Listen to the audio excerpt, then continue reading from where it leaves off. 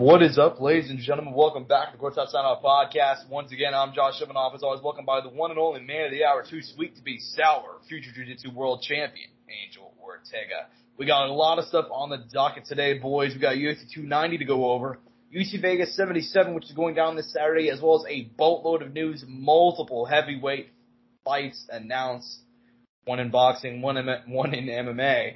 Before we get into that, news and obviously previews and recaps, I want to go ahead and shout out two sponsors of the show, Rogue Energy and ELYXR. That's code Soundoff for both of those. Rogue Energy keep me fueled up, keep me going through my day, no matter what type of day I'm having. Yesterday, you know what? Super busy. You know, I had to take some animals to the vet, had to run around, had to hit the gym. I was very, very busy. But you know what? Rogue Energy helped me keep me fueled up, made it all happen.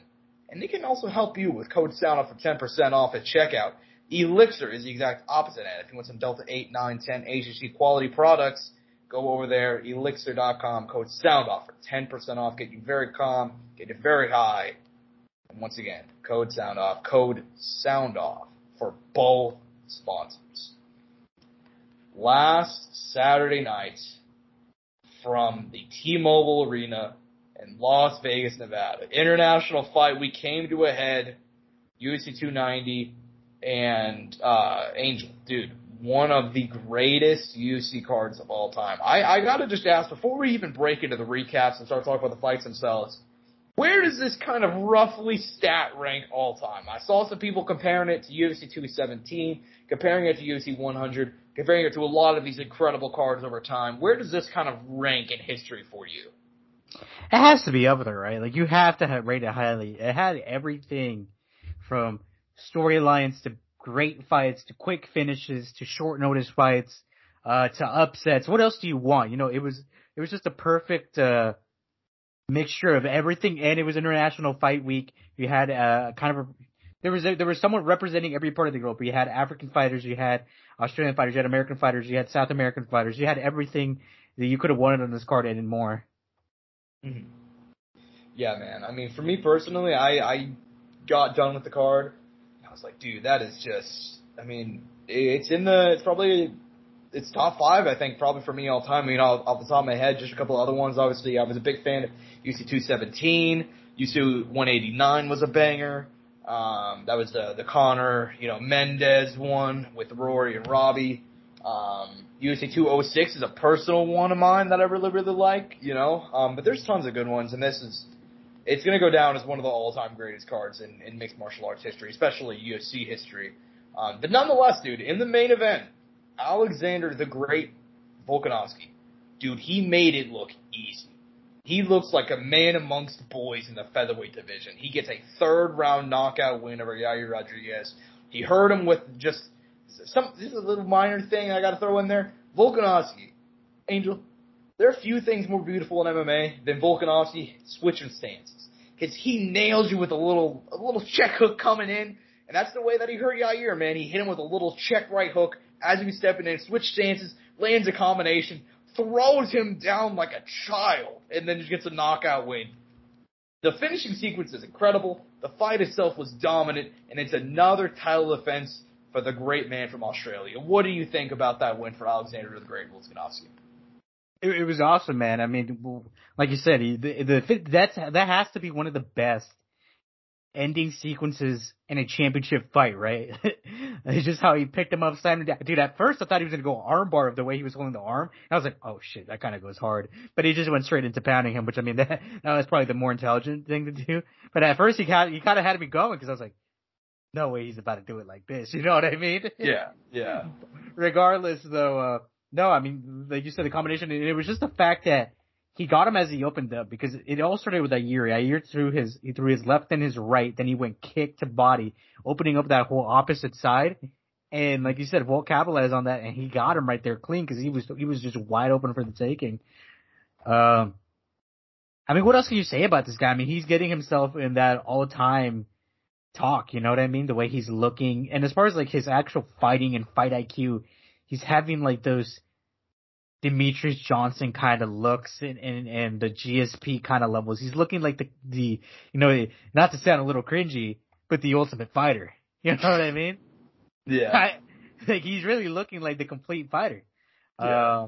And that's awesome. I mean, that's what you want to see out of a champion, a guy who could do it all in MMA. And obviously you look at all the guys and they kind of have their wheelhouse. You know, you have Islam with, Sambo/wrestling. You got Izzy with kickboxing. You got, Aljamain with the wrestling. But you look at Volkan, he's kind of developing into like a complete fighter. He just kind of does it all. Obviously he might, he's maybe not, Charles Oliveira on the ground. He's not, Israel Adesanya in the kickboxing range, but he does it all, and he does it all very well and highly, and it's so good that it's not like an MMO character where, like, it's gonna sound weird. I'm making an MMO character comparison here, but like, you want to be really good at things, because if you're just okay at everything, you're just gonna be okay. You're not gonna stand at any department and be able to, do anything great. So, but he's managed to find a way to kind of like, I think it's really his IQ more than anything. I mean, he's just such a smart fighter. I mean, you can go back on the show, Josh. It was quite some time before I ever, I'd say, gave any sort of respect to Alexander Volkanovski. I think even at the time when he was going into the Aldo fight, you can go back and listen to that episode. I didn't see it. And granted, I don't think the guy of then is the guy of now. I think if Volkanovski now were to fight the Volkanovski of then, the Volkanovski now would beat up the Volkanovski who fought Jose Aldo. I mean, I think it's a significantly better fighter, a significantly more intelligent fighter, and he just knows how to do everything he wants to do, and comfortably, and he's just doing it. It doesn't take a lot, just not delayed reaction. It's just natural to him, and I think that's what's making him such a special athlete. Mm-hmm. Yeah, I agree. And he really is. I mean, we kind of laughed about it, but he is the ultimate fighter. There's not a single aspect in which you're going to step into the cage with Alexander Volkanovski and be better than him at that one particular aspect. Like, even a guy like Islam Makhachev, who was like, I mean, I hate to go back to that fight, but that fight is still so impressive to me. I mean, he was facing the champion, a guy who had literally, I mean, the only guy to ever even compete with Islam in the grappling was Arman Saruki. The only other guy to compete, and even Arman did not win those exchanges. Granted, he was younger, short notice, that sort of thing. Volkanovski, coming up from a weight class, was able to compete with him, win exchanges. I don't see how anybody at featherweight's going to do that, you know what I mean? But I also know that nobody at featherweight's going to be able to beat him on the feet either.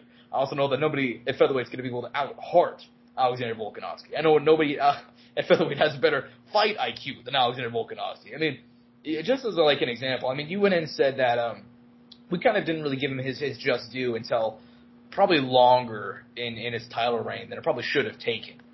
And I think part of that was that rematch with Max Holloway, and we're big Max Holloway guys, where I think that Volkanovski lost that fight. But even then, in that fight, I mean, you saw kind of what was going to come to be, where Volkanovski got straight up dominated the first two rounds, got dropped, in both rounds, and then he was able to use his fight IQ, calm down, get himself back into the fight, and eventually retain the title.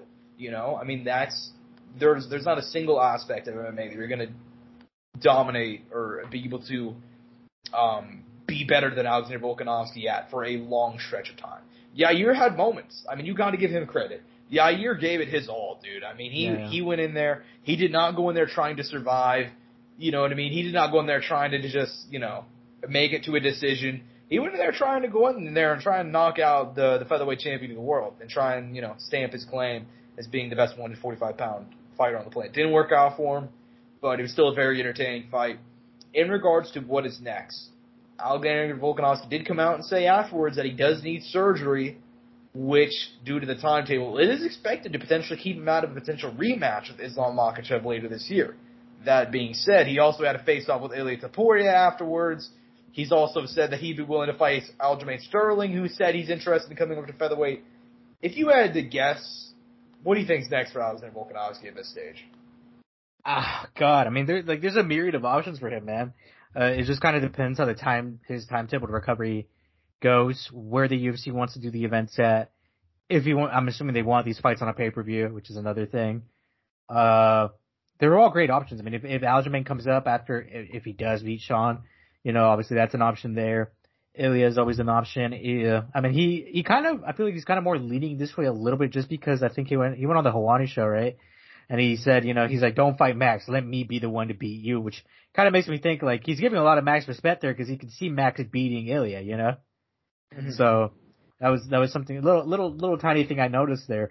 By the way, Max Daly is like a matchup that I'd be so down for that I kind of want to happen. I'm not going to lie to you. Actually, I'll be selfish. I want it to happen. I'll be honest.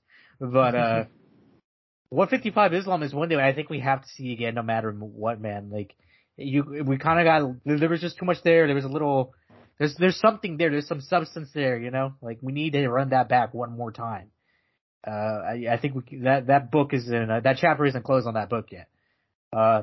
And I think, to talk a little bit about Yair a little bit here, I kind of want to double back to him. Yeah, he ended up getting the win, but, I think he showed some good moments. He had a little highlights here and there. And I think even Volk gave him props afterward. He said, you really made me prepare for this one, man. Like, and it's not like he doesn't prepare a lot for all his other fights, but he said he really had to like dial in on this one and lock in on it.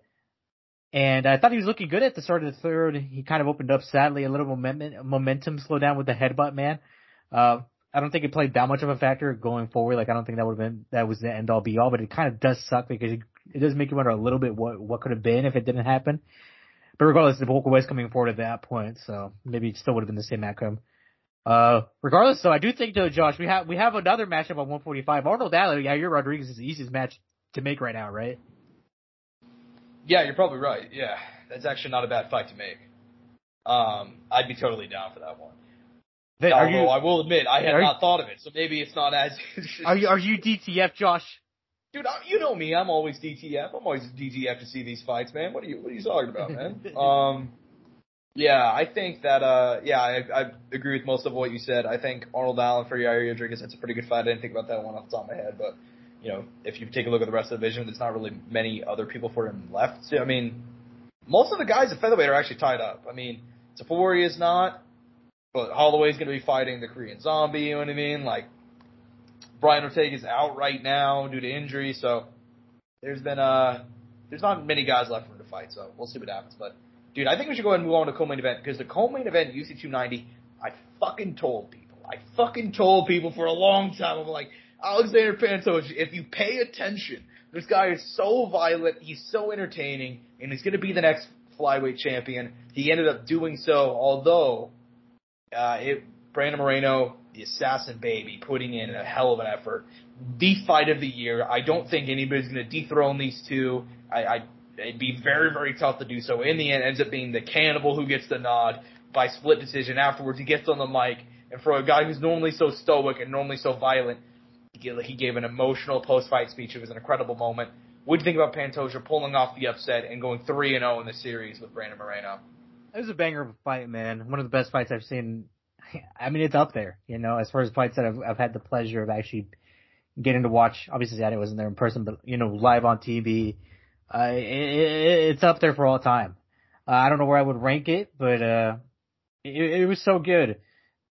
And as far as like the whole afterwards and all that, super emotional, beautiful moment, and all the stuff that came afterwards about him still driving, being an Uber Eats driver, like not even that long ago, crazy man to even think. But we're not here to talk about fight or pay. We do that all the time.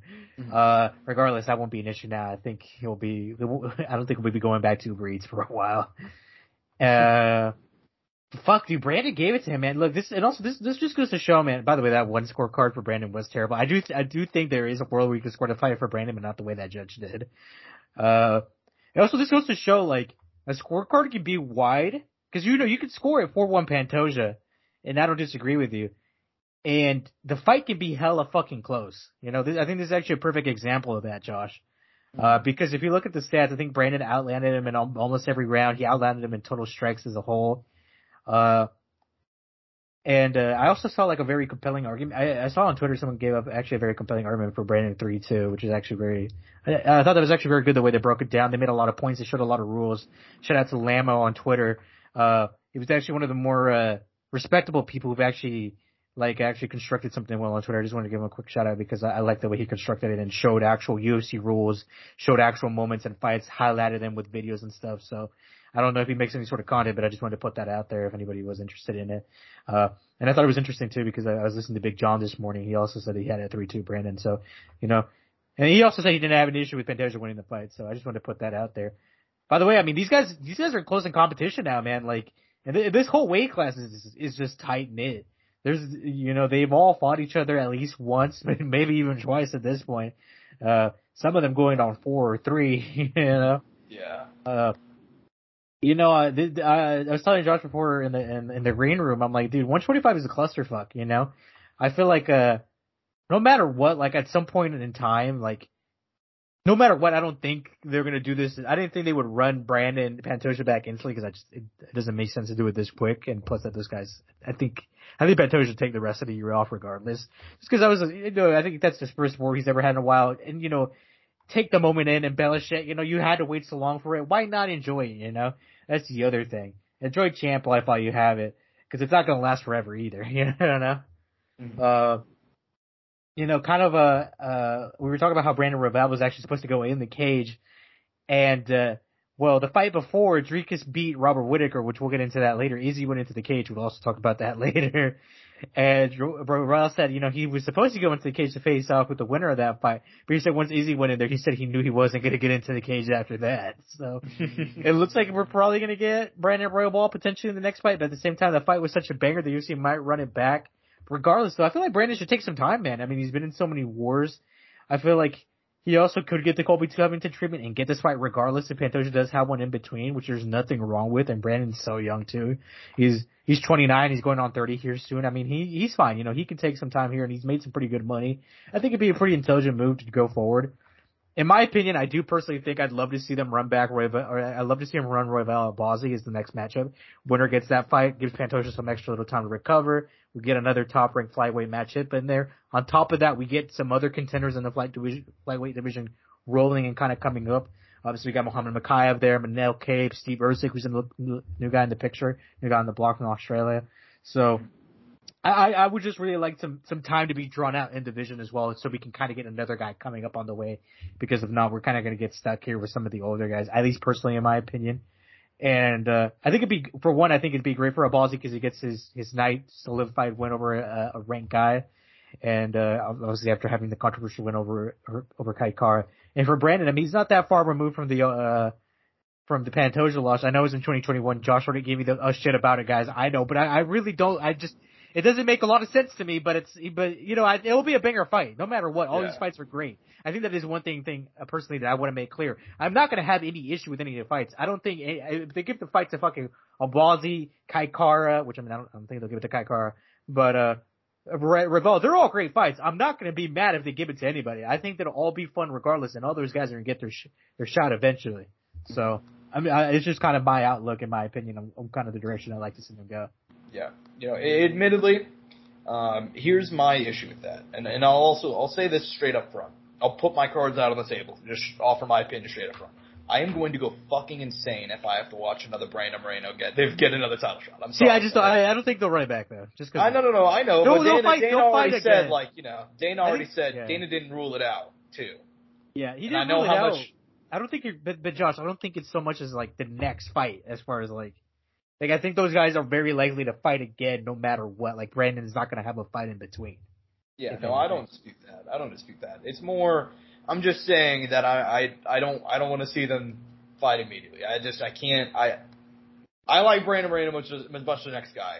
You know what I mean? But it's been 3 years. By the way, you're the only guy I've seen with this opinion, by the way. I've been on Twitter a lot, and like I told you, I'm in the card community, and no one has an issue with them running that fight back. No, of course not, because, I mean, it's just everybody loves Brandon Moreno. I understand why, but I'm saying I've never seen a fighter, like, if he gets this title shot, it'd be fucking insane to me. You know what I mean? He's already got it, I mean. It's crazy though, but if you're being honest, this is one of the only weight class where they can really get away with this. Well, like I said, I know. Like I said, they got 170. Colby Covington, man, that's another. But you know, well, they're not getting away with that though. People are pissed. That's what I'm saying. They're not getting away with it. Oh, okay, I see. Yeah, they can get away with their flyweight because I mean, I'm the only person who gave a fuck that Alexander Pantoja had to wait like a year and a half to get a title shot to begin with. I mean, this fight should have happened when it was. They didn't even fucking. Most people didn't even know these motherfuckers already fought like twice. You know what I mean? Like, dude, do you ever go and read some comments and they have no idea that they had already fought or? Oh yeah, not only that, but they had already fought twice. I mean, the UFC put the two on the post and said it's a rematch. if you don't want to count the tough fight, they sometimes count, sometimes don't for whatever reason. Whatever. I don't know why they don't count the tough fights as actual fights on the record, dude. That's the weird thing. Sometimes they do, sometimes they don't. It makes no sense. I wonder if they count it if it goes to the third round. I don't know. I think that's a good. That may be it actually, but I don't know. I'm dumb, so don't listen to me. But yeah, I mean, for full disclosure, I guess I should say what I thought about the fight. I gave Alexander Pantoja. I gave him round 1, 3, 4, and 5. I think 4, you can definitely make a good case for Brandon Moreno, and afterwards I was still like, I don't know, you know. I'm still pretty iffy on that one. I haven't gone back and rewatched the fight. I just haven't had time. But admittedly, yeah, I thought Alexander Pantoja won 4-1 on the night of. I definitely could see a case for 3-2. I don't think I could see a case for Brandon Moreno winning. Just personally, because I understand the argument. I understand the damage versus grappling argument. But also in some of those later rounds, like round 5, he really didn't land much to begin with. There wasn't much damage from Brandon Moreno because Alexander Pantoja was on him like, you know, white on rice to begin with. So, yeah, I mean, in regards to Angel, you just sent me something. Oh. Yeah. It was just the thing I had mentioned earlier with Lamo. A word. All right. Yeah, check it out later. Okay. Yeah, I saw this post. I didn't agree. Hey, but I thought for once though, like, you know, when someone just says, like, I disagree and they just lay out their scorecard, I thought there was actually one of the more educated people who actually kind of try to make an actual compelling argument with actual facts and kind of stuff to back it up. And actual good points where we usually get people who are just like, just on the opposite with those sort just of say like robbery and they don't have any. Not even that, but they just don't try to build a case for it or dispute your opinion in any sort of like, in a compelling way, you know what I mean? Like, explain. Like, sometimes that's all I need. Like, there's no issue with there's nothing with disagreeing, you know what I mean? Like, really, that's what other people, I don't know. No, I don't have a problem with disagreeing with people. Like I said, I don't hate Brandon Moreno. I like Brandon Moreno. It's just, I don't think he won that fight, and I think it'd be insane if they gave him an instant rematch. But I don't have any ill will towards anybody that thought Brandon Moreno won. Let me be clear. Like, rounds, you know, 2, I could see you giving him, I mean, I gave him 2. 4 was pretty close. I guess you could hypothetically give him 3, you know, but I wouldn't give him 3 or 4, but you get what I'm saying. I understand the argument. In regards to this fight, though, I thought Pantoja deserved the nod. I personally, in regards to what's going to happen next, I think it should be Brandon Royval. I'm going to be honest with you. I get the Amir Albazi argument, and I get your argument about having a potential title eliminator fight. At the same time, though, I think it also just depends on timelines. I think if Alexander Pantoja feels good enough to go by, like, not October. That's too soon. By, like, November or December, then I don't think you should book that fight. I think you should give Brandon Royval the title shot. I understand it'd be a rematch, but, like, what else are you going to do? You can just make poor Pantoja sit around, because Pantoja, like I said, most people don't know this, but he already had to wait around for like a year and a half to get a title shot to begin with. You know what I mean? So I don't know if he'll want to sit. By the way, the top of that division's so fucked right now. Like, I'd say the only guy who's in a shitty spot to like get himself in the title shot is like Amir Albazi, dude. But like, if you look at it, Nicolau coming off the Royval loss, Kai Kara coming off the Brandon loss, Perez, it's been a while since he fought, right? I think Alex Perez just lost to somebody. I can't remember who it is, though. I feel like that wasn't that long ago. But that Manel Cape? Did he lose to Manel Cape? I feel like that might be incorrect. Oh, never mind. He was scheduled multiple times.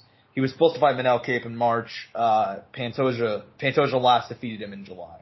That's who I thought. Yeah, see what I mean? Like, this division's a shitty spot. And like I said, you gotta go all the way back to 8 and 9. You got Matt Schnell, Manel Cape, Tim Elliott, Muhammad Makai right there. And then Sumata Jiri, who was probably taking some time off at 12, so. Yeah.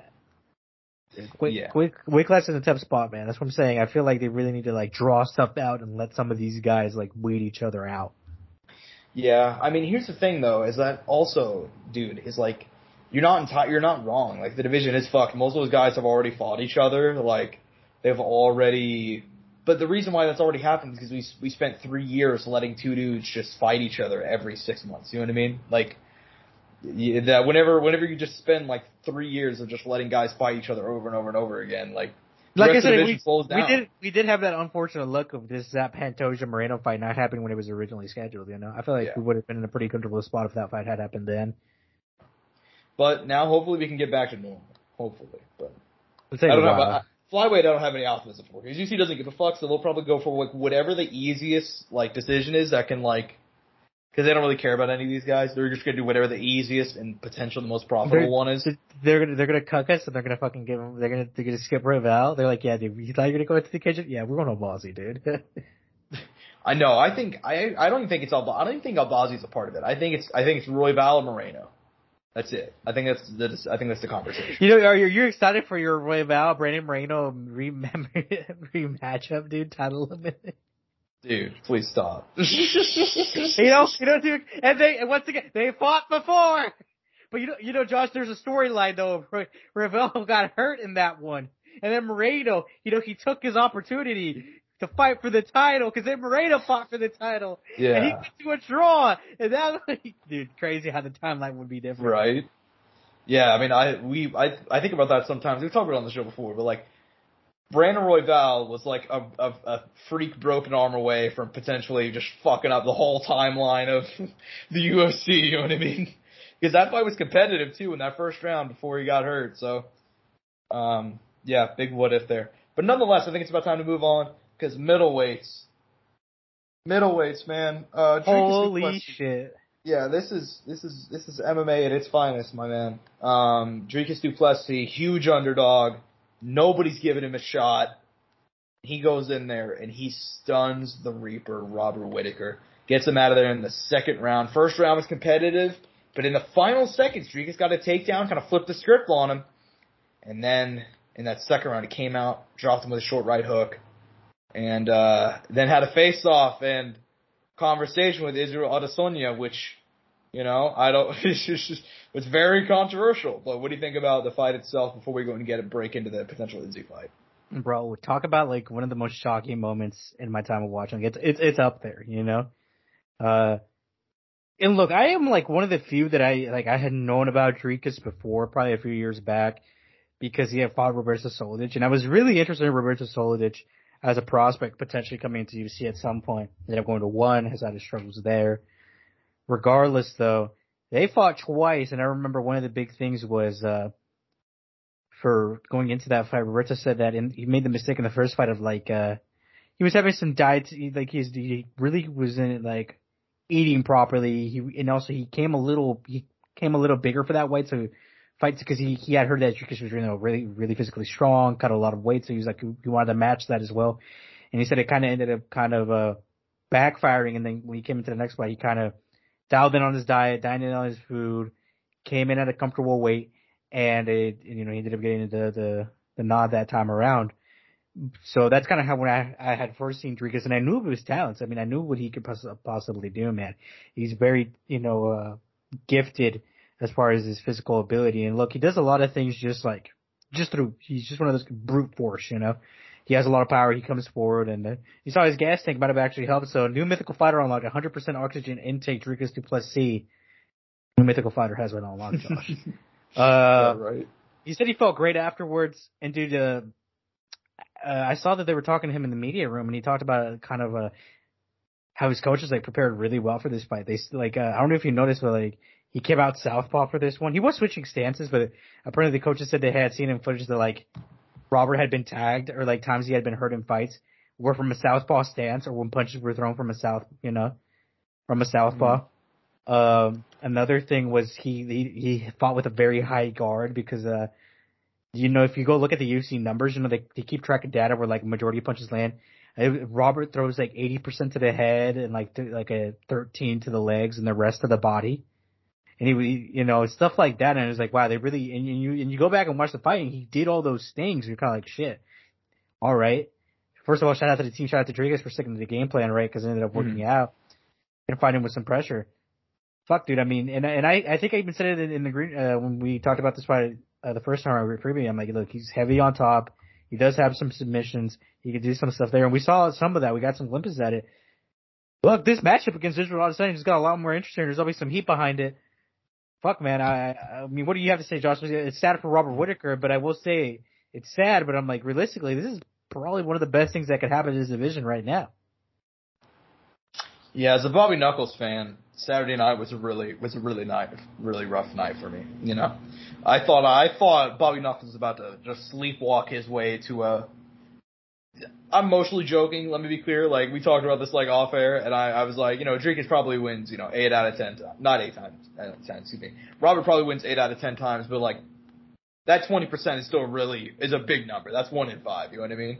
But I thought going to that fight, Robert would potentially like just easily get there. I didn't think it was going to be that big of a struggle for him. I thought Rodriguez could potentially rock him in the first, maybe, because he just comes out so wild, guns blazing, anything could happen. But I thought Robert Whittaker, he has a good enough chin. He's very light on his feet, always staying moving, has so much heart. But in the end, dude, I was very, very shocked. I was very, very impressed. Always knew it was a possibility, but seeing it happen is a different thing, man. I was so impressed. And you're right, dude. That we joke about it, but he said after the fight, he's like, going into that second round, I've never felt more fresh. And you saw it too, because I remember after that first round, I was like, oh, here's where Robert's going to turn it on. Like, that first round was close. Robert had his moments on the feet. Rodriguez had his moments on the mat. I was like, now Robert's going to turn it on here. He's going to put in some work. And instead, dude, Rodriguez stayed calm. He stayed out there. He stayed collected and get the knockout win. Super impressive. But now we have to talk about the drama. We have to talk about the drama because everybody's talking about it. Everybody's talking about it. Coming out of the UFC 290, it was not Volkanovski. It was not, Pantoja. It was Israel Adesanya getting in the ring, going face to face with Dricus du Plessis, and I can't say it, but he was saying it's just. I got you, John. No. Don't do it. But yeah, he got in there and he said you can look it up.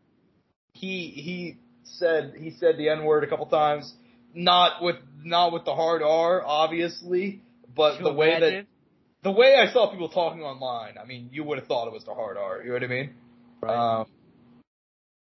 Nonetheless, it was a very controversial moment. They were going face to face. Obviously, this was all tied into their back and forth, which they had earlier this year at UFC 285 Media Day. I have the literal quote, just so we can have that before we break into the conversation itself. This all started back UFC 285 before his fight against Darren Till. Dricus du Plessis was asked about Israel Adesanya. He said, did those belts ever go to Africa? As far as I know, they came to America and New Zealand. I'm going to take a belt to Africa. I'm the African fighter in the UFC. Myself and Cameron Simon, we breathe African air. We wake up in Africa every day. We train in Africa. We're African born. We're African raised. We still reside in Africa. We train out of Africa. That's an African champion, and that's who we'll be. Since then, they've been very angry at each other. Angel, you have the floor because this is a very big deal. There's nationalities involved, race involved. I'm very passionate about all these topics, man, about race and kind of stuff that kind of gets like this and nationalities. Because I have a very different view, and I try to be very neutral. But and like I said, dude, there's a lot of people who are getting offended. But I'm just gonna say this: all these people getting offended on Twitter look a certain kind of way, man. I'm not gonna say who, but feel free to go, take your look on Twitter. And I don't know. I think that's the wrong. Were they Jan Sixers, Angel? Were they hit the? I've seen all those guys on Twitter. I'm really mad about Izzy saying that word. Regardless, man, it's just like. And also, if that one moment ruined the card for you, dude, like, I'm sorry, bro. Like, you got there's other things you should be worried about, and I'm kind of scared of the things that definitely do bother you. You know what I mean? Regardless, though, to kind of get into it, I think a lot of people are trying to say it's about race. It's not so much. I don't think it's so much about race, about nationality. Because you gotta think about as someone who comes from like a first, technically I'd be second generation, but I say first generation because my parents weren't raised in the States. My mom was born in the States, but she was raised in Mexico. But they kind of get into it a little bit, man. I get why Izzy feels a certain type of way, man, because when you have someone questioning your allegiance, yourself to your country and the way you look, and let alone someone who doesn't even look like most of the people on your continent telling you this, you're gonna feel some fucking type of way about it, man. Because I can relate to this in the sense of like, as being I was born in the U.S., and I'm Mexican. I don't know how many people fucking know that. If you don't know now, you fucking know, right? And a lot of if you're someone like me who was born in the U.S. who comes to Mexican parents, if you go to Mexico, dude, you're not. A lot of people don't look at you as a Mexican because you were born in the U.S. They call you white, which is not at all how I feel. You know, Mm-hmm. I feel like I'm a national in the U.S., but I am Mexican. I identify as a Mexican. I relate to my Mexican people. I relate to my Mexican roots. You know, I love the Mexican flag. I love the Mexican people. And for Izzy, man, for someone to come along and say that you're not this African, you got to think about it, dude. You got to think about how proud African people are. Think about, you don't have these fucking Russian fighters being like, we're the European champs. You know, you don't have these Brazilian fighters being like, we're the South American champs. You have these guys like Kamaru and Izzy and Ngannou, who two are Nigerian, one's Cameroonian, saying we're the African champs. They're the only people from a country who probably does stuff like that. You know what I mean? You're never gonna catch the European guys being like, we're the European champs. You don't have like Islam and fucking and Leon being like, yeah, we're the European champs. There's a reason for that. You know, you got to think about that. So when you have this guy coming out here who is Rodriguez, who lives in South Africa, and like I said, feel free to do your. We're not going to talk about the history here of South Africa. I will in a minute because I do think it does have to be said. But I mean, it does have to be said, I know a lot about history. But. Well, yeah, but I'm not going to fucking do that. I'm not going to get into it. I know. Could, because I'm not your fucking history teacher. You have the internet. You can get on it. You can do as you please. Yeah.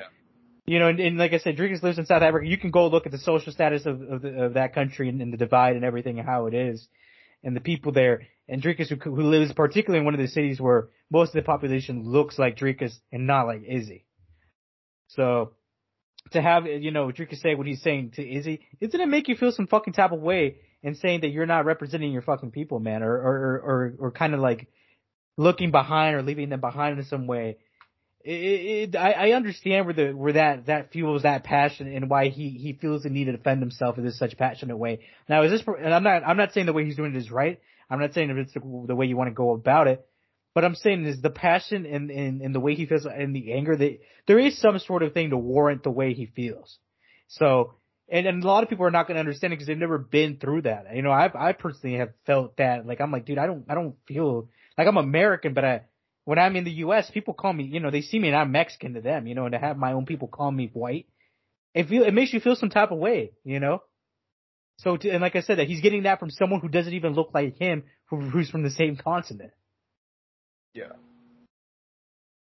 Yeah, I mean, I think you basically said everything that I was going to say for the most part. I can't add my own personal anecdotes like you can. I'll be straight up. I'm just a fucking white guy. I don't.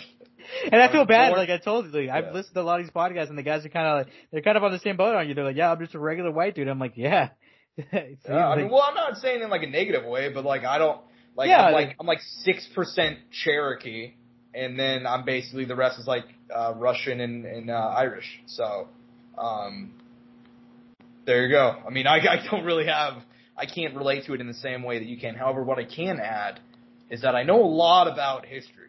I know a lot about how this stuff goes. So look, man, I'm not going to say that Dricus du Plessis, but also you got to think about this on the inverse. We're talking about like apartheid, we're talking about like certain issues that have to do with South Africa, but he's not responsible for that. He's not. Yeah.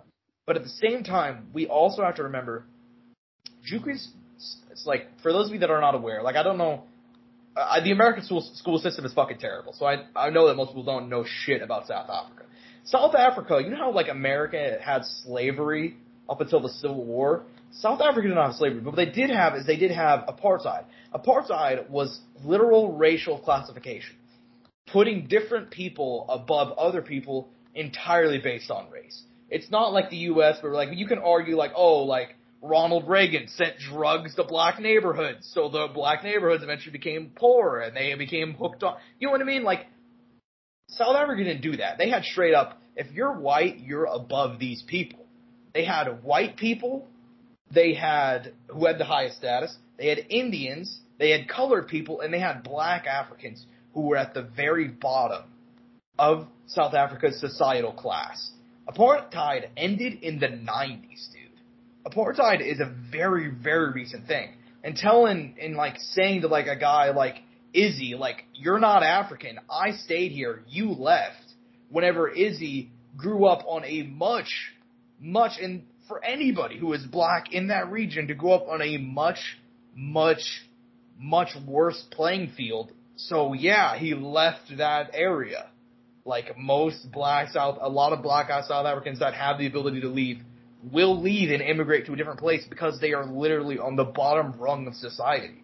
So telling somebody like you're lesser than me and, oh, I'm the African UFC fighter because I stayed and I didn't do this, it's like, what the fuck are you talking about, man? Like, you had different opportunities. You had more than they had. They had to leave to go to a different place to get a fair starting point. You know what I mean?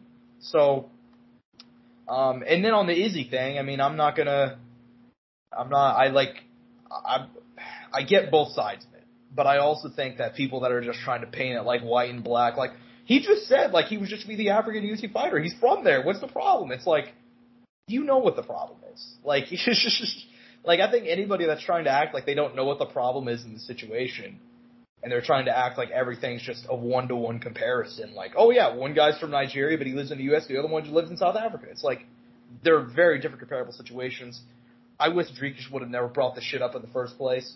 Yeah, that's kind of unfortunate, man. That's the other thing that people don't think about. It's like, you gotta also look at the origin. This one of these guys started it, and it kind of just went on from there, you know? Yeah, and here's the thing also. I said the literal quote. I read the quote at the top of the conversation, so that way people remember. Because I'm seeing Rodriguez himself say, like, I never said I'm the African UFC fighter. I never said I'm more African. He never said the words more African, but based off of that statement that I read where he said, like, I am the African UFC fighter. What the fuck do you think that's supposed to mean? You know what I mean?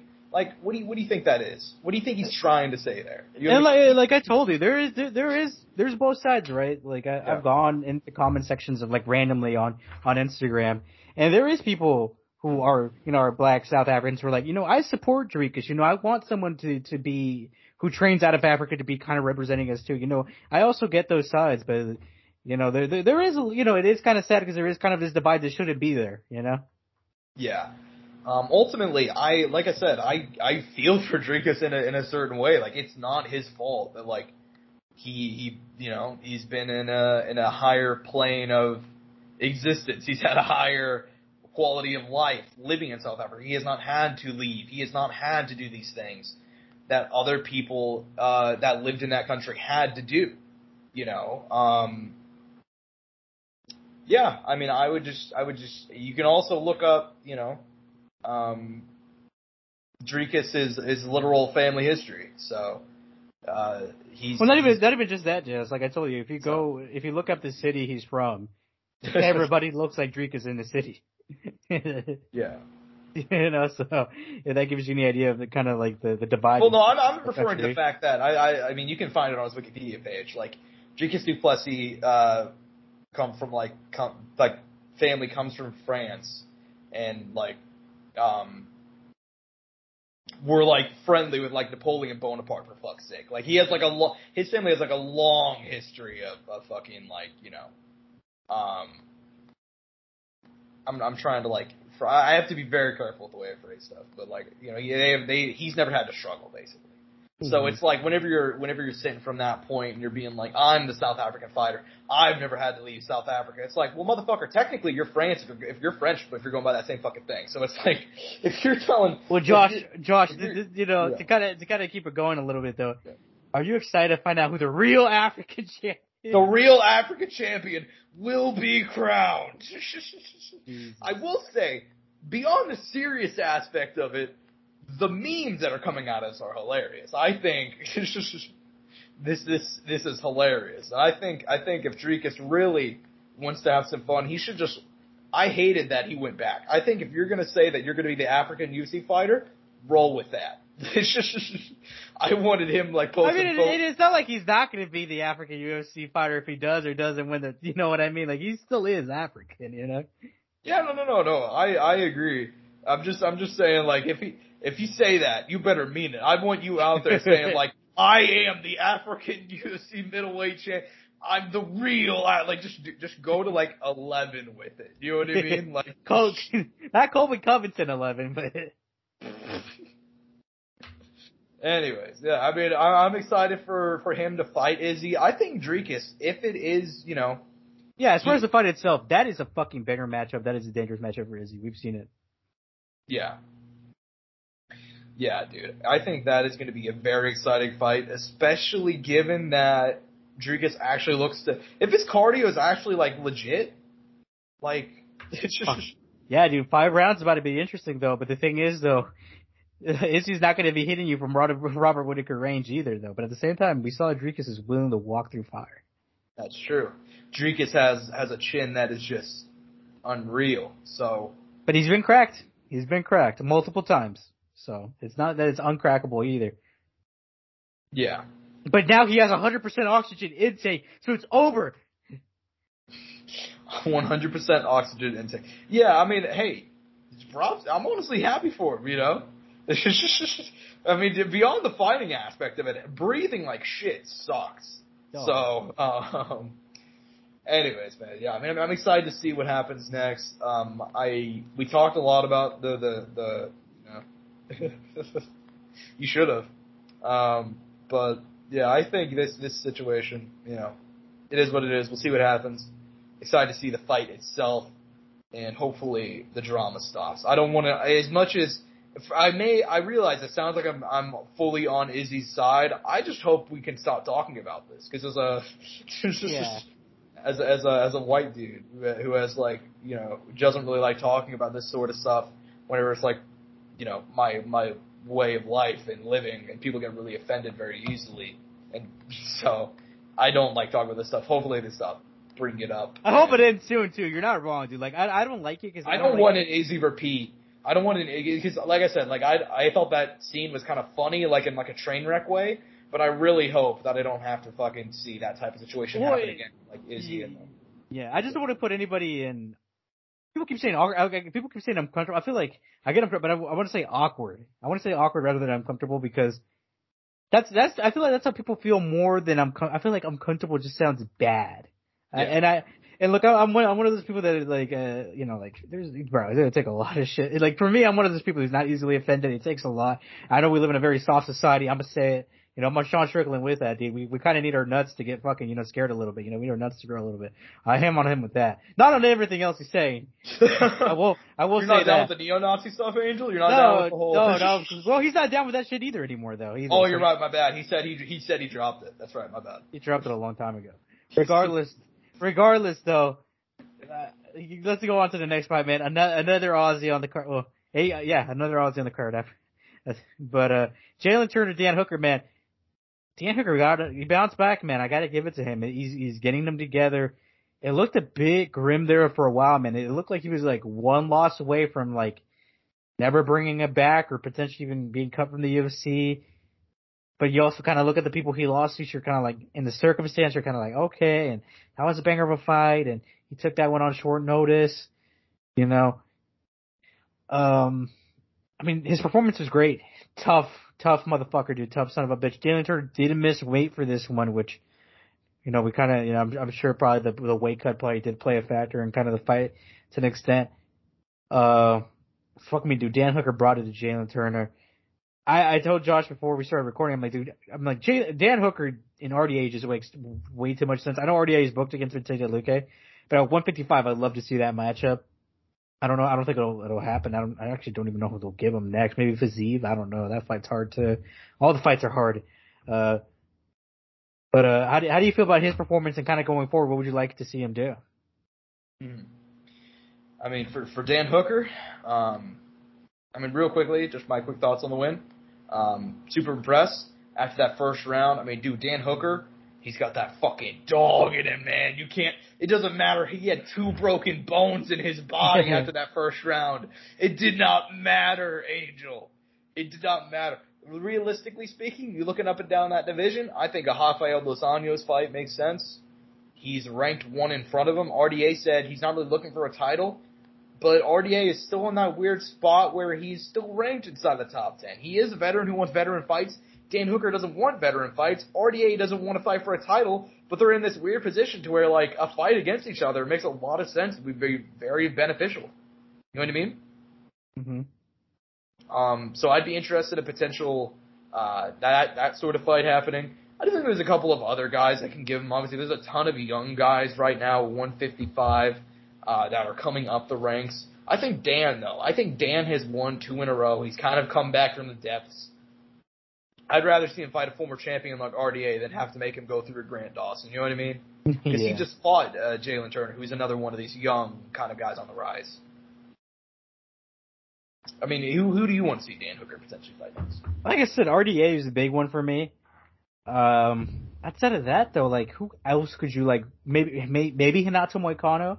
That could help Moicano come up in the rankings a little bit. I fucking knew you were going to bring up Moicano. What is with you? I know, right? Matt Favola, I know Matt Favola is 15, but I don't think that's a bad matchup, but I think RDA is, like, a way too good. I know the only issue is RDA is fighting, like, in a few weeks here against Vicente Luque, but RDA is 9, Dan Hooker's 10, it just makes too much sense.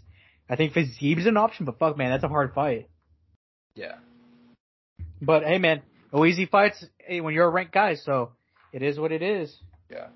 I mean, I'm glad we're kind of in agreement there. Outside of the RDA one, admittedly, there's not anything I'm, like, dying to say. Like I said, like, I'd say those are the 3 good options. RDA, Hinato Moicano, Matt Favola. I think outside of that, I really don't want to see him fight. I don't want a Chandler rematch. I don't think Arman should be fighting Dan Hooker because he should be fighting up. Same with Gamrot, he should be fighting up. And I think Dariush is going to be fighting. I forgot who. Potentially Fiziev. I don't know. Regardless, though, there is matchups in the works. Or I think Grant's going to fight Dariush potentially. I don't know.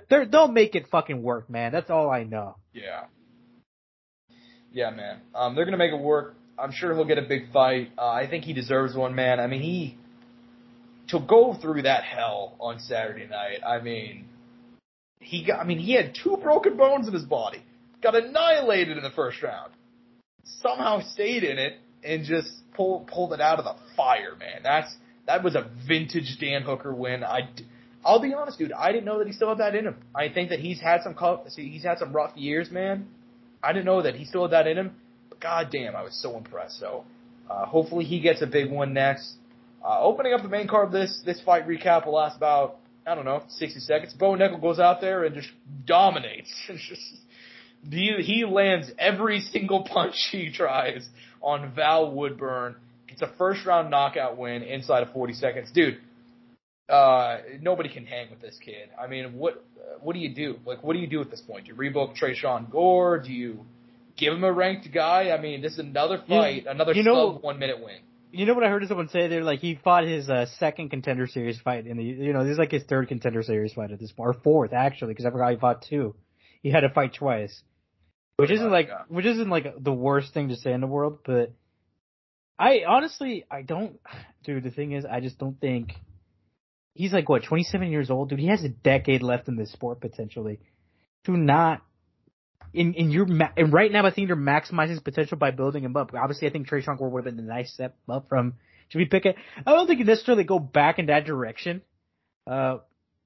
From what I could tell, I felt like Val Woodburn wasn't the same as Trayshawn Gore, but had a similar kind of, I'd say, if we were to take certain skill sets and sort of things, like, very physical guy with power and tough. I feel like that's a good way to put him. Like, they were both similar in that aspect. So I don't think we kind of saw that fight without seeing that fight because obviously it's not Trayshawn Gore in there. But I think as far as going forward, I think a Marc-Andre Barriault matchup I'd be a fan of. Has a lot of experience, tough. He has been subbed, has been knocked out, but he has miles on him. He has a lot of experience, and I think it'd be Bo Nickel's most experienced opponent, and he's not ranked.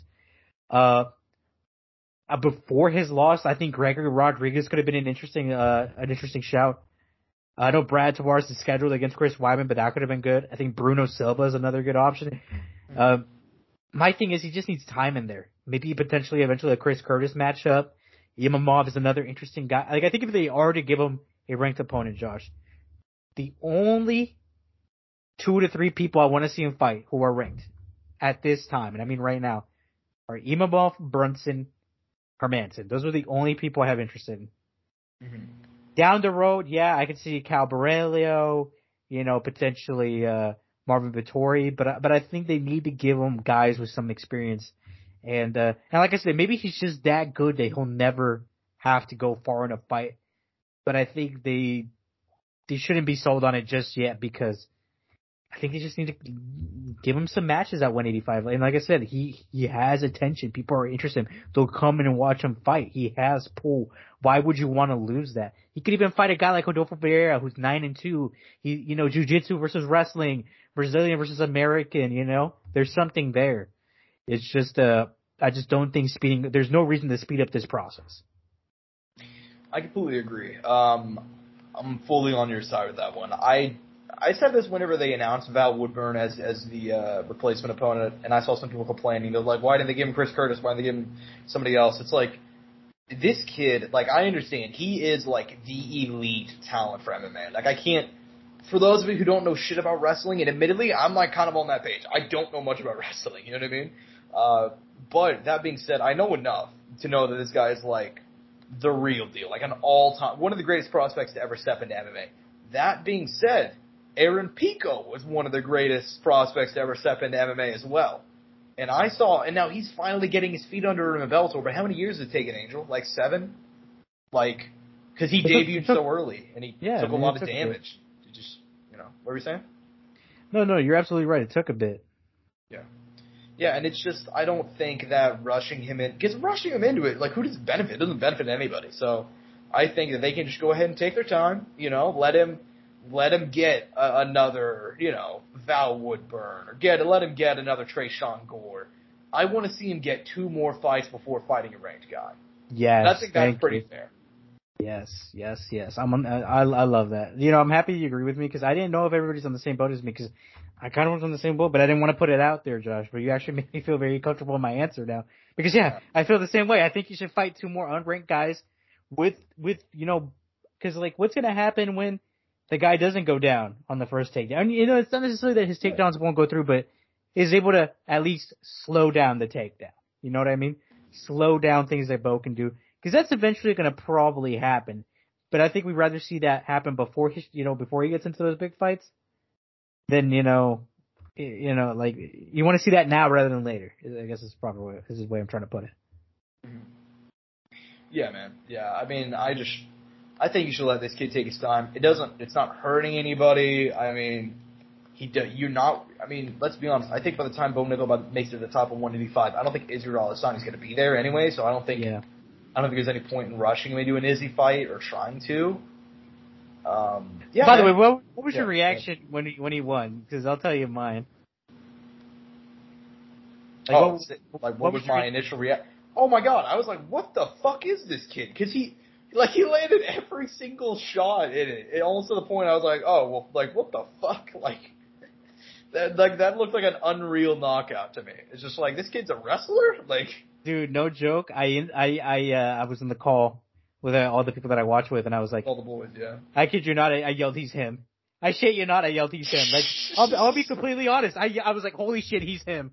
Like, it really is looking like it at the moment. But granted, like I said, you got to look at the level of competition. And I'm really excited to see his growth, man. Like, how excited have you ever been to see someone progress? Like, don't get me wrong. You have your guys. Like, there's guys like Shockbot who was like hot on. I'm talking like where I'm looking forward to. Like, Bo is one of those guys, but I think it's because he's a complete unknown. Like we always have guys that you look at and have interested. Like for me, my guy, like for a while there was Muhammad Makayev, but he's kind of settled in now, and I kind of know him as a fighter and kind of what he's doing, and I think he's still growing too, and learning as he goes. But Bo is an interesting one because of where he comes from and how he's looked with such little fights. Because that's the big difference between him and a guy like Makayev. Makayev had like 30 amateur fights, fought in the IMMA AF, I believe it is, which is like the amateur kind of like global MMA thing they do. And that's where his talent showed, but he's been doing MMA this long. Bo Nickal came from NCAA wrestling to MMA and has looked this good 4 or 5, 6 fights or whatever it is into his career. Mm-hmm. That's where the interest comes in a different aspect and is keeping me hooked and is where I think we'll keep the people hooked. And like I said, you don't want to rush a guy who has a 10-year career ahead of him. Mm. Yeah, I agree, man. I agree. I just don't see a point in rushing him. On the same page there. I think, I don't know who he'll fight next, admittedly, but I think that there's like a lot of good ones, man. Yeah, there's options. I think that's the nice thing about Bo right now. There is plenty of options, plenty of fun guys. And I think and I told you this, and I still think it's true. If I'm Bo, dude, I stay in shape, and I maybe look like, like take a short notice fight, man. Don't be afraid. Like if they call you up, I mean, we saw this past week how fights fell out. Fuck, dude, if you're Bo Nickel, why don't you get that call up and you get a little bit of time in there, dude. There's nothing wrong with that. Like there's a path, there's a lot to be, there's a lot there, man. I'm excited. I'm buzzing, Same, man. Very, very excited. And we'll see what he does next. But we do got to go ahead and move on because we got to talk about the retirement of a legend, ruthless Robbie Lawler, in the main spot here on the prelims on ABC. Man, I go into this one. I was like, Nico Price is the right guy. Nico Price probably going to give us a war. In the end, Nico Price gets knocked out in 38 seconds. An MMA legend finally getting to go out on his fucking feet. Like, fucking, dude, I lost my shit. I was, like, losing my mind in my house, man. I was just like, we finally got one, dude. Because it's funny, because I'm only 22 years old, man. But I've been watching MMA since I've been, like, fucking, like, 11. So, like, I grew up watching Robbie Lawler's career, man. And I've seen, like, all my favorite fighters from my childhood just get annihilated. Every single fucking one. Shogun just got knocked out earlier this year in his retirement fight. Frankie Edgar got annihilated. You know what I mean? Like, there's multiple of these guys. Fucking, who's somebody else that lost? Fedor, obviously. Like, all of it. BJ Penn, all of the legends have lost the retirement fights. And Robbie Lawler fucking wins, dude. What do you think, man? I was just in awe, dude. I was in awe. Yeah, no. I mean, look, this is the best possible outcome. Like, for once a guy went out in kind of the way you would want. Obviously sad for Nico Price. He's also, think about it, man. There's always another guy on the end of it, and we fucking love Nico, and he's one of those guys who just, like, I think at this point we kind of know Nico Price is not going to be chasing titles, but he's one of those guys who will show up and fucking fight, Damn right.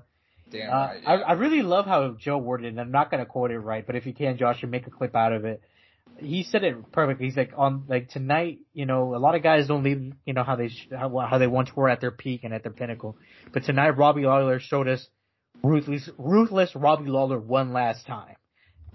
Yeah. And I love the way Joe worded it, and then it was beautiful. And, we saw Robbie get emotional for once in the octagon, and it was a perfect exit, man. What else do you want? And my favorite thing to say, man, after all these guys retires, he leaves no questions unanswered. He does. He does leave no questions unanswered, man. And, admittedly, I don't have too much to add. I do want to go ahead and ask you one last thing. Do you think he'll actually stay retired? He talked about it afterwards because it's funny. It's funny you were saying this because I saw the clip this morning in media. I saw one of the media members said, "Hey, did you see Connor's tweet?" Connor said, "Oh, he's back by December," and he's like, I don't know. I don't think it kind of pretty much sounded like no. Yeah. Well, I also know that Robbie, because Connor not called him out, but he said that on Twitter. And then he was like, why? Does he want to fight? Yeah. I mean, could you blame him, though? Could you blame him if he could get that one? I mean, that's... Exactly. I was like, no, I don't blame him at all. I'm like, you get that money, Robbie, Yeah, like, I completely understand if he wants to come back for one more. Yeah. But no. I mean, I think it's done. He's happy. He's I know he's taken Logan Storley kind of under his wing and done a lot of mentoring for him. And he was on his corner that night, I believe. And, he's done. And it's a beautiful thing to see, man. I think he'll be a great coach, a great teacher. I'm super excited to see him still in UFC and in Bellator and guys' corners. It's an amazing run, man. What a beautiful fucking career. He had everything you could want in a career. Fought everywhere that you could fight, every major promotion you would want to see him in. Held the title. Had, in some people's eyes, one of the greatest fights of all time. I mean, he is, his career is cemented, and he's one of those guys that he left on his own terms at his time, and maybe not necessarily up top, but on a high. Mm. Yeah, man, I definitely agree. He's one of the few guys to leave on a high, and one of the few guys to ever leave on a win. I mean, it's so rare to see a legend go out and win, so I'm so happy for Ruthless Robbie on that one. And then you just hear the chant in the distance, Robbie, Robbie.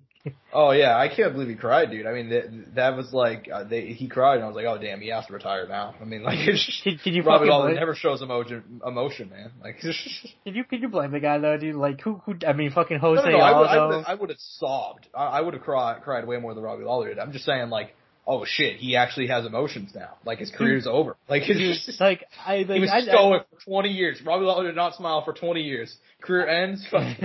You know, I hope the podcast goes for a long time, but if we ever have to retire from it, man, like, fuck, dude, don't get me wrong. I think I'll get emotional from retiring just from the pod. Yeah, exactly. At Yeah, this I point, hear, dude, I mean, it's a big thing to just end, you know. end career, like ending your career on something. You know, I work with the elderly, man, and I always ask them, did you like it? Did you love it? And they're like, and they always tell me, for the most part, yes, because they did their job for like 30, 40, 50 years, man, and then they leave it, and it's just like, you know, they kind of, they're in a retirement home, and this is life now, you know. And they were a lot of times they were really good at it, man. Especially think about guys who were like cops or firefighters, especially during that time. Like it's sad to leave your career, dude. Just to put it simply. For sure, man. But you know, in regards to the rest of the card, it was a banger. I mean, a couple of quick highlights I want to personally shout out. Tatsuro, who I highlighted a couple of weeks ago, had his fight canceled. Had it moved to here, got a big win over Edgar Chavez. Denise Gomez, dude, upsetting Yasmin Yargüe. It was a rough night for Mexico, dude. Dude, I know. It didn't start off bad, but kind of to talk about Yasmin, I mean, look, she's young. She'll bounce back. 23 years young. She has a lot of hype behind her. I've been, after her debut initially and before it, I mean, I knew about her a little bit, but man, people speak very highly of her. This is just a bump in the road. She'll bounce back. And she, like I said, once again, someone who has a 10+ year career ahead of her, and is very exciting. And she could only learn from this. And you gotta give credit to Denise Gomez, man. She fought the kind of fight she needed to fight against Yasmin. She needed to just go after her and just make it dirty. Because Yasmin is very technically sound and very, she's not gonna beat her on a technical level. But if she comes at her the way she did, and did what she did on that night, she's gonna take Yasmin out, and she did that. And going one down, Josh, we got to talk about this one, man. This one was fucking heartbreaking because afterwards, and we're talking about Alonzo Monaco, Jimmy Crute, for those who are following along on, Tapology or kind of on UFC on Google. But fuck, dude, this one hurt because you could just see afterwards, man. He takes off the gloves. It almost seems like as he retires, he did not retire, guys. I think he came out just yesterday and said that he's stepping away from the sport until he feels mentally in the right place, which is a very healthy thing to do.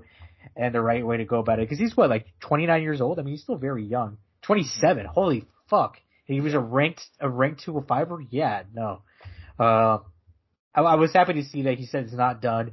Because in my opinion, he's a very likable guy, had a lot of potential, still has a lot of potential. Just that, Alonzo Menifield's a very tough guy, dude. A very tough guy to get out of there. And, I felt like he should have got the nod the first time around.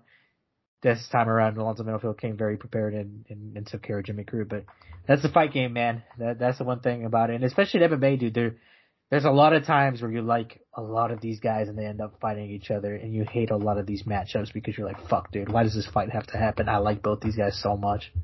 Mm-hmm. Yeah, man. I mean, to talk about Jimmy Crute, fuck, man. This one sucked. I mean, it is so... I mean, we were just talking about with Bo Nickel, right? You don't rush guys too soon. Jimmy Crute is 27. He came into the UFC already 5 years ago. He was 22 when he signed, dude. He's been in the UFC for 5 years now. And he got some big wins. He beat Sam Alvey, he beat Paul Craig. He got 4 wins in his first 5 fights, and then they matched one with a couple of big names, and he's just gotten annihilated. He took off the gloves, dude, and he was like, I'm not retiring, but I need some time. I need time away from the sport. And we wish the best for Jimmy Crute, dude. I mean, 3-1 in his last 4, but you gotta look at the people he fought, man. I mean, he fought Alonzo Menifield twice, Jamal Hill, and Anthony Smith. Yeah, former title challenger and current champ. Holy fuck, right? Yeah, exactly. And this Alonzo Menifield fight, I thought he had a good first round, and their previous fight was a draw. So it's like, he's fighting a guy who's lower ranked, and he's competing with him. He's showing you that he's still a top 15 guy. It's just he zigged when he should have zagged. That's the way it goes. So we hope the best for Jimmy Crute, and we'll see what happens. So ultimately, rest of the card. I mean, there were a couple of other big wins. I mean, Cameron Simon, who is I was worried about this fight, dude, because Terry Mitchell, he had fought on that Ultimate Fighter season with Kai Kara and all those guys, and he didn't get the call up to the UFC after that in 2018, and he had a bunch of scheduled fights that got canceled. I don't know if they were outside the UFC or I think they were in some smaller promotion, but he just came back this year in 2023 after being gone since 2018. 2 first-round finishes, but I'm like, hey, you know, it was 2 first-round finishes, but against 2 opponents that were 4-1 and 4-2, and you're gonna go fight Cameron Simon, who's looked very fucking good. And let me tell you this, Cameron Simon looked fucking great again, dude. He's a fucking problem at bantamweight. He's on the come up. Give him some time. He's gonna turn some heads for sure. He's very young. He still has a long way to go, but fuck, man, I like at the time I was like, this might be one I want to avoid, but he ended up taking care of business. Mm-hmm. Yeah, and he got a big win, and that was a nice one to see. And I gotta ask though, does it like fuck you up at all that like we're getting? Because I'm looking at Cameron Simon's page right now on Wiki. Yeah, does it like fuck you up at all that like 2 fighters born past the year 2000 are going to become like really commonplace really soon? Does that also fuck you up at all? Well, dude, there's gonna be a point in time where there's a champ who's the same age as me, so. Oh fuck! I didn't even think about that. No, so this is why I was just planning to die before I got old. I wasn't planning. See, the thing is, this is starting for you now. This is starting for me way before in soccer, because, you know, a lot of kids, you know, guys get called up in soccer at a young age. So there's been, like, times where I'm like, damn, that guy's 17 and he's on the field right now. You know what I mean? That guy's 19 and the NBA, dude, the people who were our age were already in the NBA making money. You know what I mean? Like, that's another thing you gotta think about, dude. Like, we're at that point, dude, and I don't even know if I feel it, dude. I got called old. I got called an old head like a week or 2 ago, dude. I was playing a game and this kid who was like, I think he said he was like 17, and I said something and I was like, oh shit, we gotta get out of here if it's not gonna get hairy. He's like Harry, you're an old head. He's like, how old are you? I'm like, I'm 22, and I'm like, fuck, dude. I'm like, I feel like I feel like old. I'm like, I don't feel like it's an old head thing to say, but I guess I'm an old head, and I was like. Fuck, dude, you're not even much older than me, bro. I'm not much older than you. I've never been called an old head, but I'm getting to that age where like I'll like see like somebody typing online, and I'm like, I know this person's like under like probably 16, and I don't know, like they're using like terminology that I don't know what that word means, and I'm like, god damn it, I'm fucked. Well, is there something you've learned? Like what's one that you can say? Because there's probably some you can't say. There's not. Yeah, I'm sure there is. No, but I don't have like anything off the top of my head. But, like. It's also like, it's like streamers and like other famous people. Oh, I feel like as far as that, I feel like I'm decently up to date. Like, you know, I have the Keck W's down, you know, I use that one a fair bit.